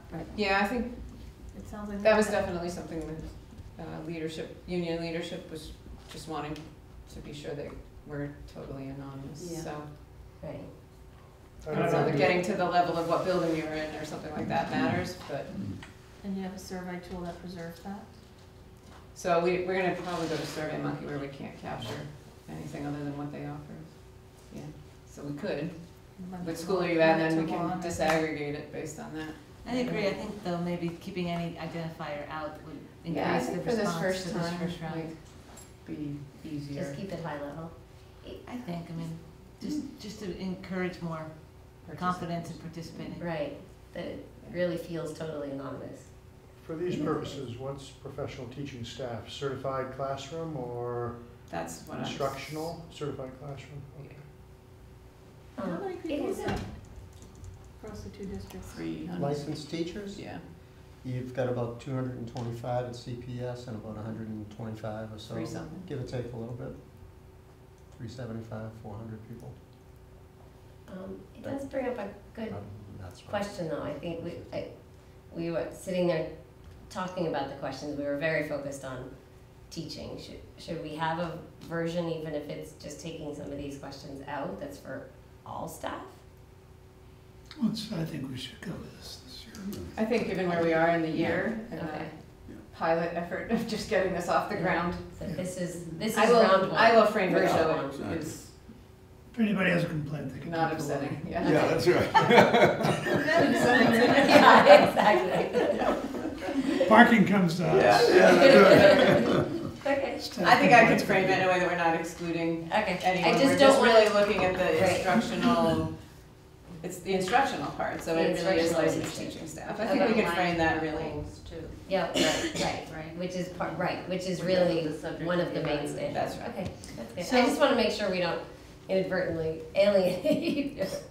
No, So it's a from good this point. point forward, Right. you're gonna finish the survey, connection to SurveyMonkey, and you'll administer. Yes? Yeah, well, I think we've completed, unless anybody has edits So or Leona will do the suggestions. survey Okay. and give all of you access. Yeah. And then, we'll just fine tune this timeline and make sure Right. everyone has a copy to do, and make sure that you clear your decks for meeting with every one of us. Yes, I just made Right. myself a note to get those Because booked. right now, that's Yeah. slated for the 15th to the 5th. It's a long time, we could probably shorten it, but That, it's almost yeah. 3 weeks. Yeah, I deliberately put Yeah, several I'll weeks in probably- there for you to meet with everybody, so yeah, it let me wasn't look at all my calendar and put bunched that out. into your. So why don't you just get to me what you Okay, want, if you wanna perfect. narrow that All right. window, and then I can Do that. disseminate the choices. I can, if it would be helpful, revise the timeline, just send around the finalized timeline to everybody. Sure. Since I have that here. Heather, But that Lori, would just demand waiting to see what her window is for Give- meeting. given Yeah, your okay, audience you know. for this one, can you speak again to why we wouldn't list the standards? Yeah, you could. I I don't think think there's a the standards reason make sense for this not to given audience. necessarily. Wait, I'm sorry, I say what? like them. I Oh, think, putting, Standard. yeah, including the standard Yes. that each question relates Oh, to. oh. yeah. I think it would resonate very nicely with the teachers. It will actually, because Yeah. they're living, breathing that That rubric, standard, the okay. teacher rubric right now. Good point. And identify the Yeah. source. Yeah. Yeah, sure. We'll include it then. Okay. Okay. On to the next item, new business. We saw the school committee meeting dates, and, you know, we obviously went with Tuesdays going forward, as we all like. There's just two questions, it seems. We obviously haven't picked a date for the workshop in August, and if we could maybe get some idea when that would work for most people, that'd be great. Could we send a? Do you want to do that by Just do a. doodle Yeah. poll or something? Do it, so I meant to. Want me to do it?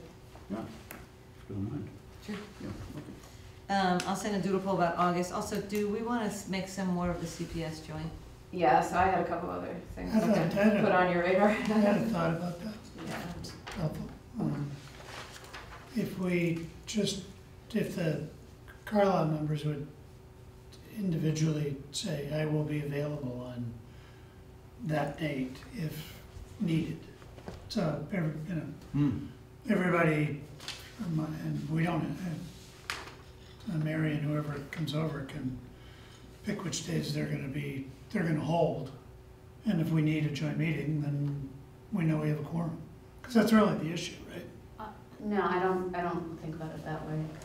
Thank you. Yeah. I agree with your concept of one of the issues is the way it's worked in the past, you don't hold those dates in your calendar. Right. So I think the first part of it is I'm trying to soften that. It's a great I'm not saying example, but I both don't. people have to hold it for no good reason. So I think that's fair. I think that's very fair. But I don't think the goal should be to just get one. If No. you truly have joint Mhm. meeting topics to discuss. You know, a thing I've always wondered about, would it help if we did the regional business first and then CPS, or vice versa? In other words, the Carlisle members could then not listen to the CPS business. We've tried that. We've tried some of that. Doesn't always work Doesn't beautifully. work. No, it hasn't. Do you think it'd be an improvement, though, or? I would rather be realistic about the meetings we have to have. So, And Okay. Yeah. I started to go back and look to say, how many meetings did we add this year? yeah. No? And I And that's where we get into trouble. I think it takes I think it's been such a fast and furious year. I think it's, Lori's been onboarding. I think I would say spend a little bit of time this summer and when you go to your, charting the course orientation, they say, plan the year out. Like, Yep. look at the school committee Mhm. meetings as a full year Right. and build a lot of your agenda over the summer. And, in budget season, Mhm. probably are gonna need more, but I think with a little bit more planning, that there'd be a lot of ease with which to be able to pick high likelihood dates, Mhm. And I know that's more work for you guys, and I completely appreciate that. And I should stop talking now, because this doesn't affect me. I think it's reasonable to say, can you hold these dates? But maybe it sounds like Mary feels differently. The challenge I've had from my seat is every time we go to build a Concord meeting, I'm having very limited things that actually only pertain to K-8. And that's been, it must be how I'm operating, because I'm thinking so K-12. I've been trying to process why that is and why you weren't struggling with that before. But that's been the challenge that I've had as things come up. It pertains to everybody for the most part, because like I said, I guess we're doing more systemic work. So that's my concern. I don't want to get into where we're trying to hold to the Concord meetings and then this is what keeps happening. We go to build and all we've got is stuff that really needed to be joined. And then we're scrambling for how to make that happen. So I don't have the answer. I can just pose the challenge that I've seen this year. What if we did this based on, similar to what Melissa was saying, if we look out over the course of the year, we do have a good feel for some of the times that we are almost definitely going to need a joint meeting, right? Bless you. Thank you. So I feel like we could take several of these, probably half of them, and say, oh yeah, in October and November, you know, we're definitely gonna need those both joint because it's budget season, right? Mhm. And in, where are we, you know, March and April leading up to town meeting, well, it depends on when town meeting is, but, you know, kind of look at the town calendar. Pick out the ones that we think are highly likely to need joint meetings and either asterisk them or schedule them as such, but then also ask the Carlisle members, if this seems fair to you guys, to hold all of the CPS dates in case. I mean, is that fair to ask, to just kind of block them off? And then if we don't need to make it joint, we won't, but it's blocked off in case. I just can't operate that way personally, like to Okay. just hold a date, because as soon as something comes up and I say, well, that's a maybe on the CPS, but I haven't heard anything, so I'm gonna go ahead and do whatever it is I need to do. Okay. You know, it's just that Right. Why don't we take a stab at trying to, Why don't we try to We really know we need schedule to one stab next at the, week, right, the and months maybe go that back we Yeah, and sit look? down together and look at them. Yeah, and look at a With you couple of involved, years of maybe, agendas yeah. and say, does this Yeah. really work? Yeah. Because I think I think that you idea- guys, you'd rather just know we're doing it or not, and not keep Well, trying to change it. because we know we're gonna need to do it, Right, so Yeah. just set the I meeting. So think let's that's just right, schedule Mary. it, right. Like, look back at the meetings that right. Yeah. we changed. I think that's this So year. why don't we, Yeah, let's look And at the this. budget. year let's and take a see. stab at Okay. that? You know, Do you want we know we're gonna need Yes, more meetings please. on And budget. that's a little I easier don't want to than, talk about it. Let's just schedule Yeah, it. I'll do that. that's The, a little easier than trying to map out Yeah. what we're gonna be doing at every I mean, meeting. Yeah. one Yeah. option is to take like, I mean, now, like, take every other CPS meeting and make it joint or something, you know? Yeah, I like better Try saying around it's to like, stick to it's it. budget season, so let's make them all joint. Absolutely. Or right Yeah. before town meeting, Yeah. those should be Right. joint. Right. And maybe save, you know, Right. outside those CPS. The first joint meeting is until September 25th, that's. So see, this is where it starts right up off. Yeah. That's a whole month of school gone by without a joint meeting. That for sure isn't going to work. Yeah, You're gonna have business you So need to let's- do. let's get Unless it. the Just add joint that. workshop Yeah. ends, now Especially sometimes for we have a town problem meeting. with August and finding a date for a joint workshop. yeah, Our workshop several times has ended up right, early Right. September, yeah. Yeah. which means that we have a joint meeting at the beginning of September, kind of. pick up, What but- we could designate, we could do this and designate some of these as those meetings. This is really for Lori and the chairs.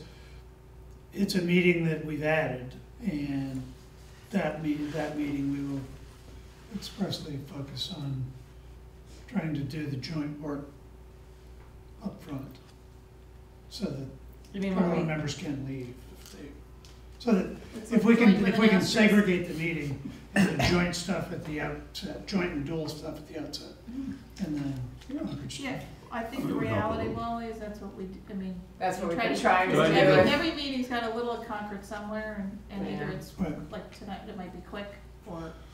But it, yeah. it sort of But no, means, yeah, it's kind of like you gotta do the whole, all the segments up front, so you guys are done, and then we can do. redo all the Okay, segments and redo just it. come. Right. That's what's gotten challenging, yeah. Yeah. And everything other than people wanna make public comments at the beginning of the meeting on either topic, you let them do it, but, so they can leave, but. Also, let's just throw out there, when you think about CPS only topics, the big one that will come up over the next few Exactly. years is the middle Oh, school. yeah, I mean, absolutely. that's the thing that's gonna be truly CPS only, right? Yeah. There will be other little things that come up, you know, if Yeah. it's That's a good. water point. fountains at the Yeah. elementary schools or something, Right. but I mean, really long-term, that's the big thing that will be CPS only, and so we can weave that in and out where we need to, and we can put it at the end of agendas if we need to, or the beginning, whatever's better for. Yeah. So I wanted to. I took a quick yes. look at the meetings from the past couple of years, and one of the differences in the way we operated this year from prior years is that the budget presentations were at different meetings. Yeah. Correct. Right, That which a was big because part of the, and I remember planning it, it was because of the fact that we needed to get some of it done, and we weren't supposed to have a joint, but we tried to add one, I mean, it was, they were at separate meetings. And like at the end of the year, the But it school improvement wouldn't have been plans, all ideally. the elementary, elementary and middle school. Right, those could that. be at a CPS meeting only. It was pretty finite, yeah. Yeah. We need to hold some of the CPS meetings in such a way that when we have kids coming to do presentations, Mhm. that they're first. Right, Oh, yeah. yep, And then absolutely, forward and back over. Yeah. definitely. Well, so just looking at this and looking at what we do, I would say, you know, in the budget season, at the beginning of the school year, we should have joint meetings. Exactly, yep. Right. And then knowing that we are gonna be getting some word from MSBA and gonna have to figure out what to do, we after December, we keep a Could have a CPS in early January and then early February for really the building Yeah. need of that and Right. target our Right. presentations, And things then like go that. March, April, join Yep. together. And then March and April, because we're prior to, you know, town meeting, and we got, I don't know exactly what it is, but have those 2 months be joints, and then save a CPS for May and June of like handbooks and improvement plans. I don't know if we need 1 or 2, but, and then the other 2, you know, keep May and June as is what I'm getting at, except maybe make June's meetings earlier in the month. That was one of the things I was gonna bring up too. Yeah. The other So, wrinkle wait, I've just can had. I just wanna ask how that Yeah, feels go to ahead. people who are from Carlisle, who now have not every other, you know, once a month, but twice a month for 5 of the months. Let me just, It's about more being able to plan. Yeah, Sure. and wouldn't it be better if we plan that and then say, you know what, let's make it CPS, you guys want to come? Right. I If feel we have like- to cancel one on you, you won't be too Yeah, hurt. Just flagging for planning purposes, the Carlisle meeting is always the second Wednesday That's a good reminder. of the month. So just, the, if you're thinking about moving any of these days. Yeah. Oh, yeah. Okay. can I toss something out here? This will be popular. Okay. So the months when we think we have to have 2 joint meetings, we add a CPS meeting on a different Tuesday, and we don't do CPS business at the joint meetings. So those are. That's a great idea. I'm gonna be in divorce This court. This will prepare you for when they draft you for select board. Well, at least it's your last year. Some of us just re-upped. You'll have shorter meetings, just more of them. Yeah, you'll be home soon. Yeah, And exactly. still joking me I down. did it again. So, like I said, it'll be popular, but it would be one way to make those meetings shorter, because, you know, Yeah. these guys, I mean, the people who are doing this too are gonna have 3 meetings in that month. Right, so second They're Wednesday? gonna have You can come to that too. That's what I'm trying to write down so we can really schedule it well, but. for Carlisle, it's good for Carlisle. Yeah, we do, we gotta get something, and then when we have our new member, we can Yeah. Yeah, figure so out that's- Mm. So how if we need about, to move Good anything. point. how about if we work a little on a schedule, synthesizing this together and see what people think that, and recognizing all these elements? Can I throw one more wrinkle for course. thought? Oh, yeah. No one's here Yeah. June So my 25th. biggest struggle this year has been how many meetings are falling right after a vacation. Yes. And I've That's not not been right. able to vacation. Yeah.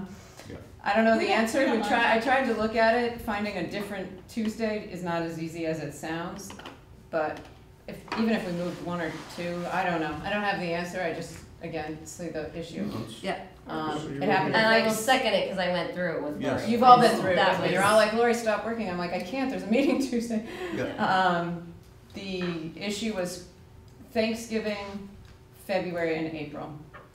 Right. Okay. That's a lot.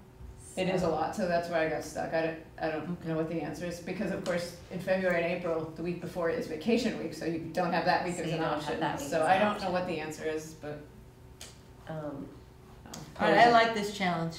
All right, you're on it. I want to make everybody happy.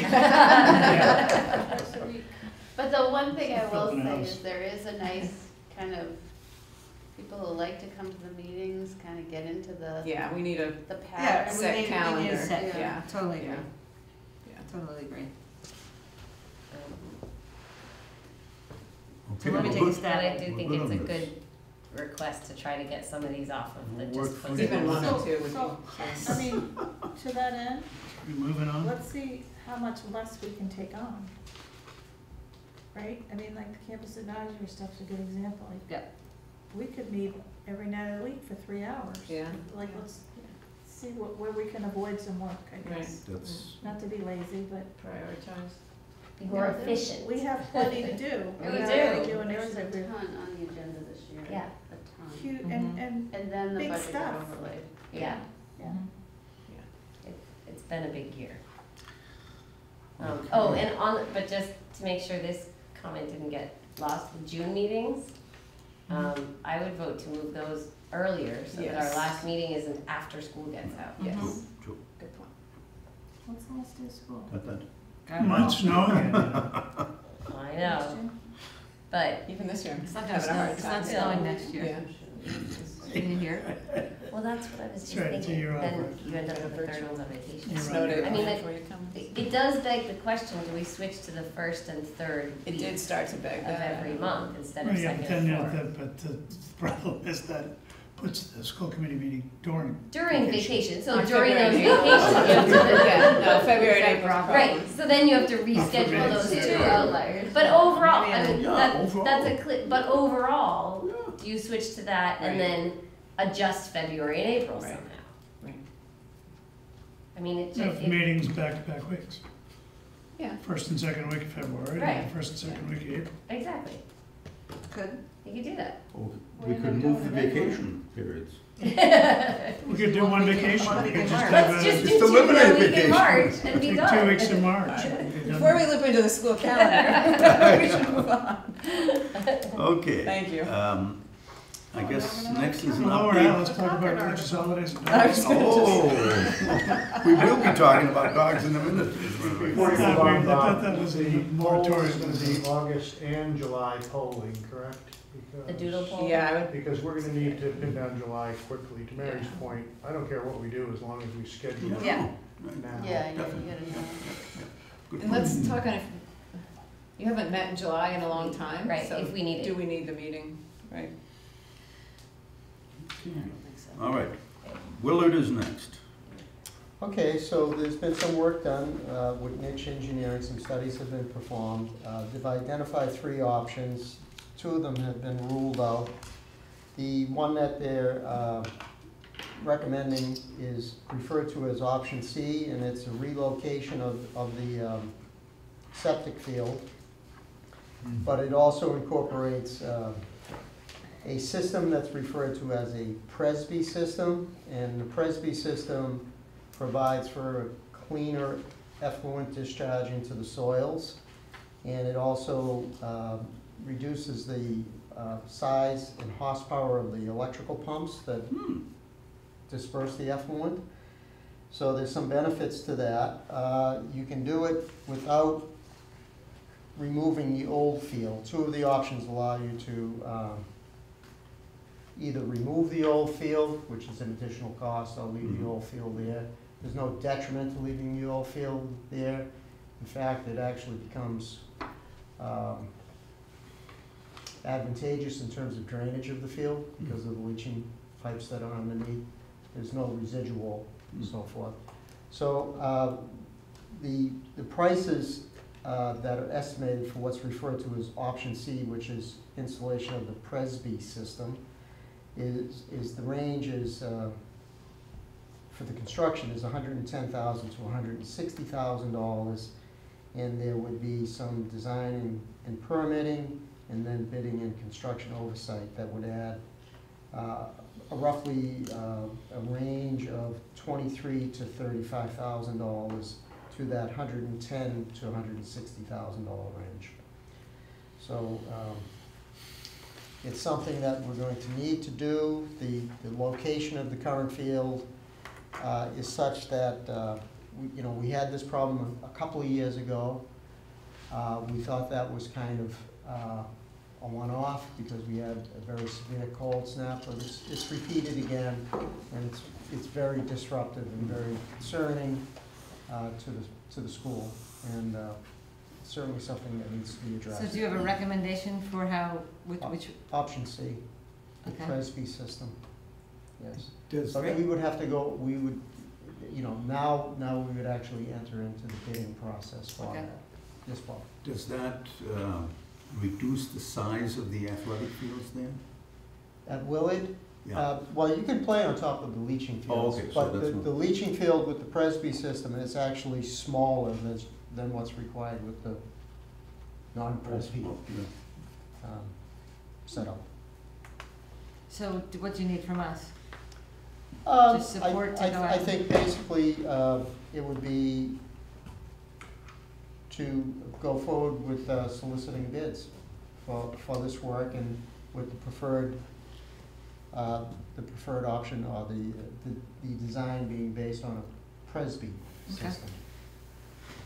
Presby, how do you spell that, John? P-R-E-S-B-Y is the way it's typed here. I don't know if that's accurate or not. So I would recommend we not in agreement to give you green light to keep going and get bids. Yeah. Okay. For this, for what you recommended. Yes? Yeah, just a quick question, does the analysis and the recommendation suffice for specifications, in your opinion, for an I think that's RFP? totalitarian. Well, this would be invitation for bids. Okay. So little difference. We would develop a very specific specification, and that's why it would be, if we were entertaining all three options, you might do an RFP, but that would be unusual for this type of work. So it would be an invitation for bid with a very specific set of work, scope of work, and then we would look for the best and qualified price on it. Good. Thank you. Thank you, John. You're welcome. On to school committee policies. Yes, thank you. So I'll talk you through these. Was it last week? Hmm. We didn't meet long ago, but we don't remember how long ago apparently. Maybe the week before. No, it was the week before. So we'll talk through what the changes are, and then you can send me back with any questions. The first one is policy IJND.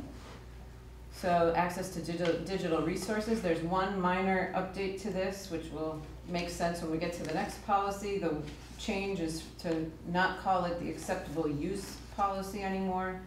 MASC has recommended it become an empowered digital use policy. It's a much broader set of directives, which is really just trying to keep up with the technology, and has become an adopted title across most districts' policies. All of the rest of this is the same as it was in the past. One question, so under the heading empowered digital use, the first line still says must agree to and sign an acceptable use policy. Right, that needs to get changed. Okay. Yep, thank you.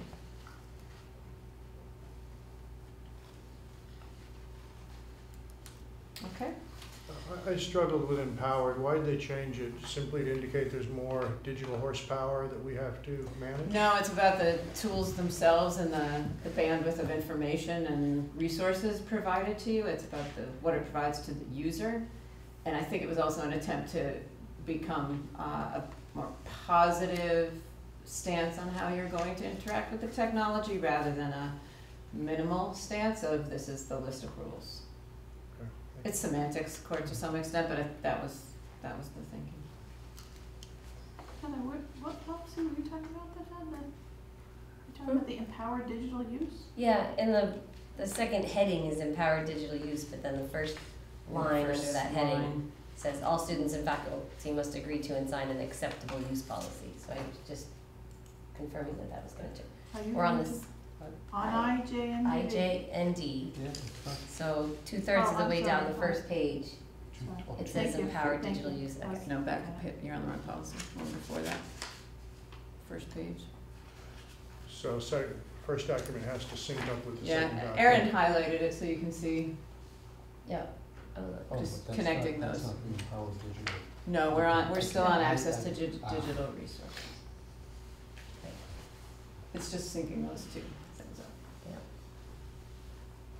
Okay. Ready? Yep. IJNDB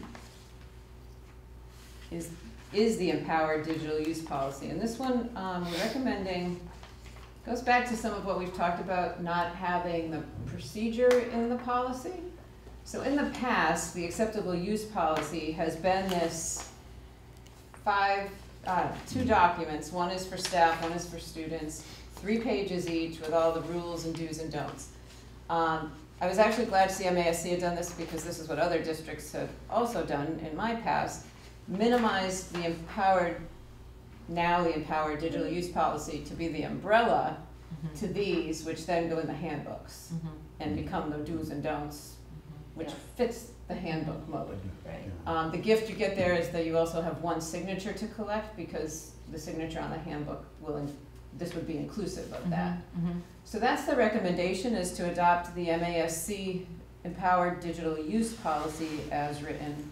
And then I'm gonna be working on these with the administrators, so they come to you updated in the handbooks. In the handbook. Right. Make sense? Okay, thank you.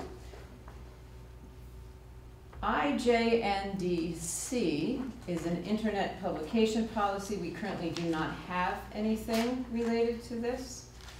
So this would be a new policy to our manual. I think based on the MASC language, it really just gives you some guidelines for what we're publishing on web pages, safety precautions for students and their work, and outline some protocol in terms of what's acceptable and what's not.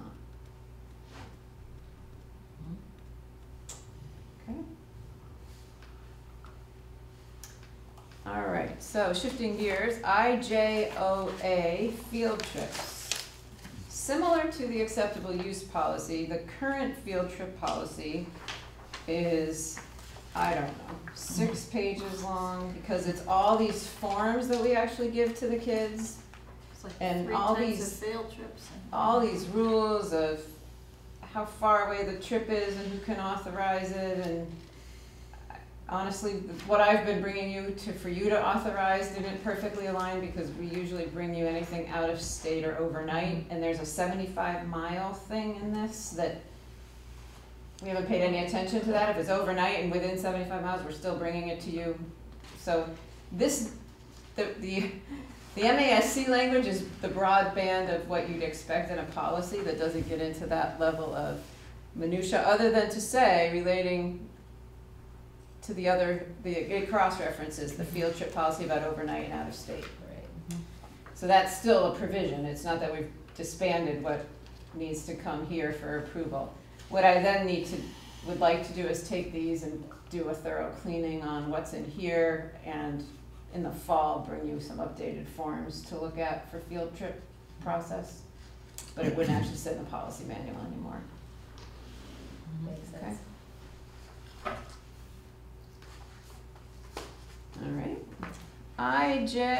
IJOB, community resource persons and speakers. We had one word we were changing.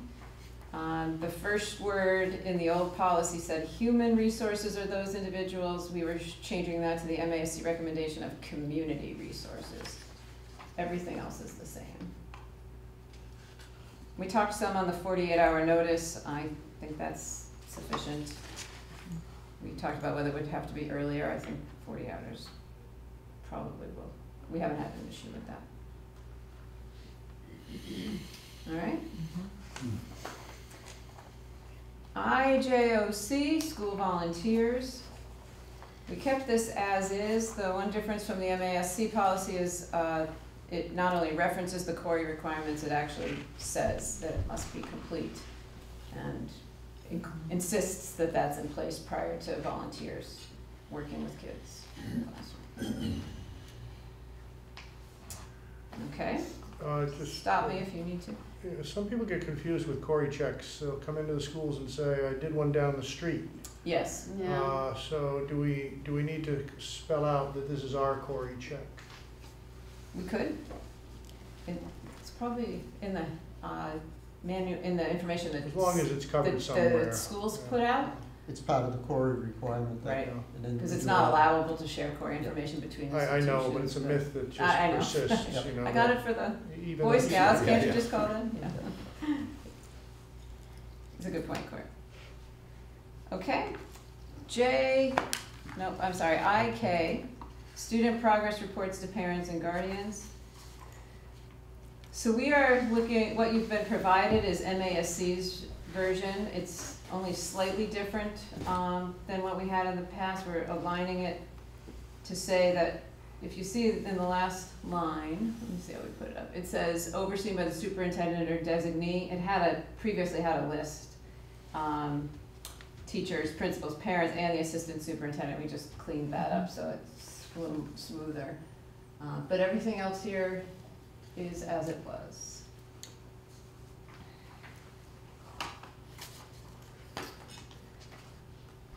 IKE, promotion and retention of students.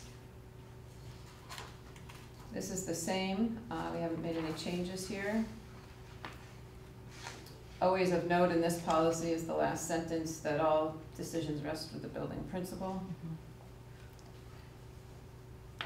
That comes up often at elementary school retention discussions and things like that.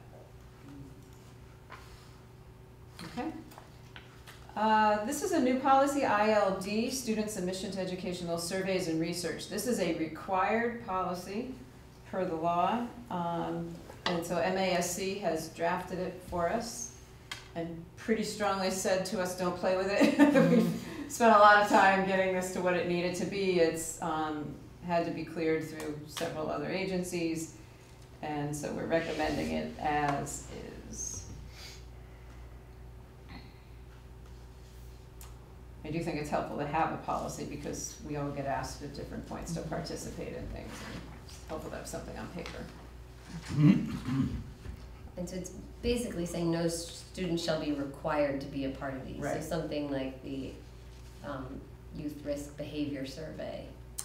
Sure, is of something course, that parents can always opt out. parents can opt out of Sure. because of something like this. Right. Okay. All right, animals in schools. So what we re-looked at this based on your feedback from last time. So the part we revisited was under student health. We deleted the how many feet away to keep the dogs and reread this, what it said, and gave it some more thoughtful process. So the part we added in, you'll see in these sentences it said anything that may impact the health. We've added the words or safety because that stretches this to be a little more inclusive. Mm-hmm.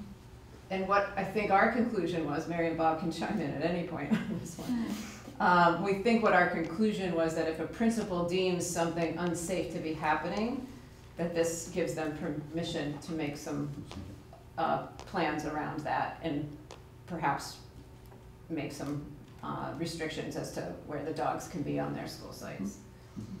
Feedback welcome, but that was the thought process there. Do we need to spell out that the principal has that? The second sentence. It does up no the top, animals yeah. shall be brought to school. I thought this did a better job. So what's that mean about somebody, we used the example of somebody walking to school to pick up their child Right. with a dog. Yep. So that's saying they can't bring it on school property. So what our thought was this would give the principal some discretion to decide how to manage that, which is really one of our needs right now. Because if they've determined to be unsafe, which indeed we've had that as an issue, there's latitude now to make that kind of procedural change. Did you want or safety in that first sentence of student health? The end? Because all of the other ones do, or is allergic No, to you're health? probably right, yeah. The health, well-being, and safety, something like that. Oh, no, not even that. At the end of the in the last- sentence, reaction Where are you? otherwise Yeah, impair what the health paragraph? for safety. Student health, Oh, okay. end of the first sentence. Because all the other ones say health or safety. Right. I'm just, it's allergic, so maybe it is just health, but I'm just pointing out that, I don't know that it really matters, but, So, sorry, just to touch back to Wally's Yeah. question. I don't think I fully understand the answer. So in terms of parents who want to walk the dog to the school with the kid to drop off a paper road, this is, they need to get permission from the principal first? Or is No. it assumed it's not allowed, or No. assumed it's allowed until No, it's. otherwise They stated? do need to ask permission, that's what the second sentence says. to That's me. what I thought. No animal shall be brought to school without prior permission of the building principal. So to school It's the definition of to school. Right. We're Is not that saying in the on building or school is that on the grounds. grounds? So the way I was interpreting that, which perhaps needs more clarification, which is probably gonna be where the challenge is, wherever the principal's responsible for the safety of kids, I want them to be able to say, I Right. need to make a Yeah. process I here agree, that keeps yeah. the kids safe. Right. That's the goal. Right. And it's gonna be a little different to your points from last time, it's different in every context. Yeah. It So is. the goal here is that the principal has the option to make that plan. Okay. To reference a policy that's driving a decision. Right. That's Right, and That's then right. with that, can we ask that each principal clearly define that plan and communicate it then? As needed, absolutely. Okay. Well, Sounds like it's needed. well, it's as needed means. I It mean, means we don't have issues except in one Until place we right do. now. And so basically, if there isn't a problem, don't mess with it. Well, we want to be proactive, but right now I feel like we're in a good place in the other schools. So it's one particular school that we need to change the plan because it isn't. And it allows the principal the leverage to say, this is not safe for the kids. That was the thinking. Okay. This is Peabody we're talking about, right? No, It's not? it's Thoreau. Yeah. It's that dog Blue, you heard about him, didn't you? Oh, No, it's- no. There's no any no. particular dog of any kind. We're just trying to, I was there last week. There's a lot of really well-intended people just doing great family things. That's what this is. We're not anywhere trying to impact that. We're just trying to be sure that the kids we're responsible for in the mix of that don't end up injured. Right. So, Well, it's a little more compact there too, right? yeah. Okay. Good. And more likely that you'd walk over to Right. kids, right? Yeah, no, and that's Yeah. the great, It's a it's really such a good community school. It's Yeah. wonderful. It's Yeah. just, we need a little massaging of the plan, Yeah. and all those people are there. Yep. All right, welcome to give it Yes, more sir. thought. JICH. We have modified the middle of this because of the SBIRT screening, which is our verbal screening now mandated by law, where students are screened for substance use in 2 grade levels. And we needed to get some language here, and MASC has offered that language. Where is it? It's this middle section, and everything under verbal screening, those 3 paragraphs. Not the last one, Erin, but everything, yep. Erin's getting really good at listening to me and highlighting as I talk. Thank you. Those 3 paragraphs are all new, and they replace some more generic language. And this is a screening tool that we've already been using, or just It's a changing state it? mandated screening tool Okay. that we've been trained on and using. Okay. So the policy's catching up with the regulation. Yeah, okay. Is this student specific or family? Are there, The screening tool is for all kids in two grade levels. The district designates 2 grade levels. but does I assume it's questions, right? It's very simple questions like, are you using marijuana? Are you drinking? It's about 5 questions asked by Any trained question staff. about home? Nope, it's all about their personal use. Doesn't mean it might not become an opportunity that they share that we then follow up to give support. And then this last one is also new from MASC, GBEBD. Mouthful. Yeah. So they, again, this comes from another group of agencies that have spent a lot of time on this, including the Ethics Commission, in response to all these opportunities online to raise money. And so this outlines policy for that, much of which says no employee can use that without knowledge of the administration. That's essentially the bottom line. Well, I thought we were gonna put the note at the bottom that says what the definition of crowdfunding, I think we're gonna put that up top. Oh, we can, you're right. So if you get all the way to the bottom, it defines some of it lists some of the web pages, which helps you know what this is really all about. Mhm. It's the GoFundMe's and donors choose and things like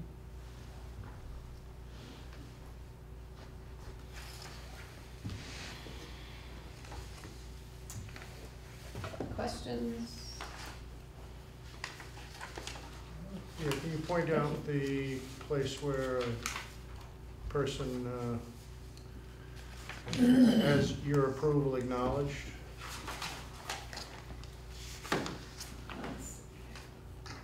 Requires superintendent or school committee approval in accordance with the law and school district policy. So it's second paragraph attempts to talk about authority and Thank you. approval. Okay.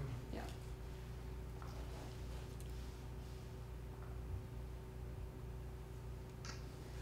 That's a lot of detailed work you guys brought us. Thank you very much. There's a couple we held, yeah, so that I can do more homework and bring you back.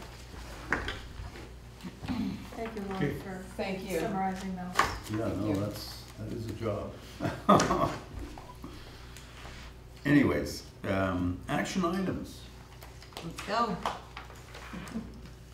Okay. I'll vote to Well, approve we the get start CCHS motioning. Ultimate I'd make 'em- Frisbee Club overnight trip. You're moving that? Thought I just did. Oh, you just said you'll vote to Oh. approve it.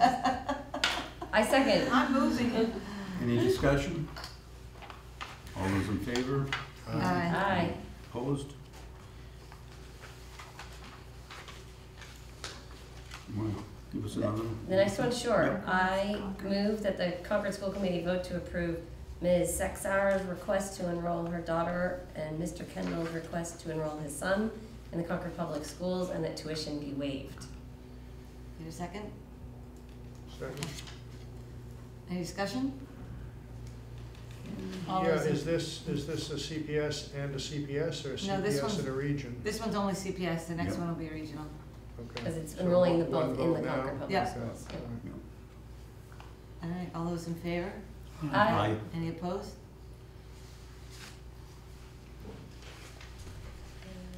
What's the next one? Move it, here. Here's the Is next it one. the, I don't have that. Oh, here's the next one. Region.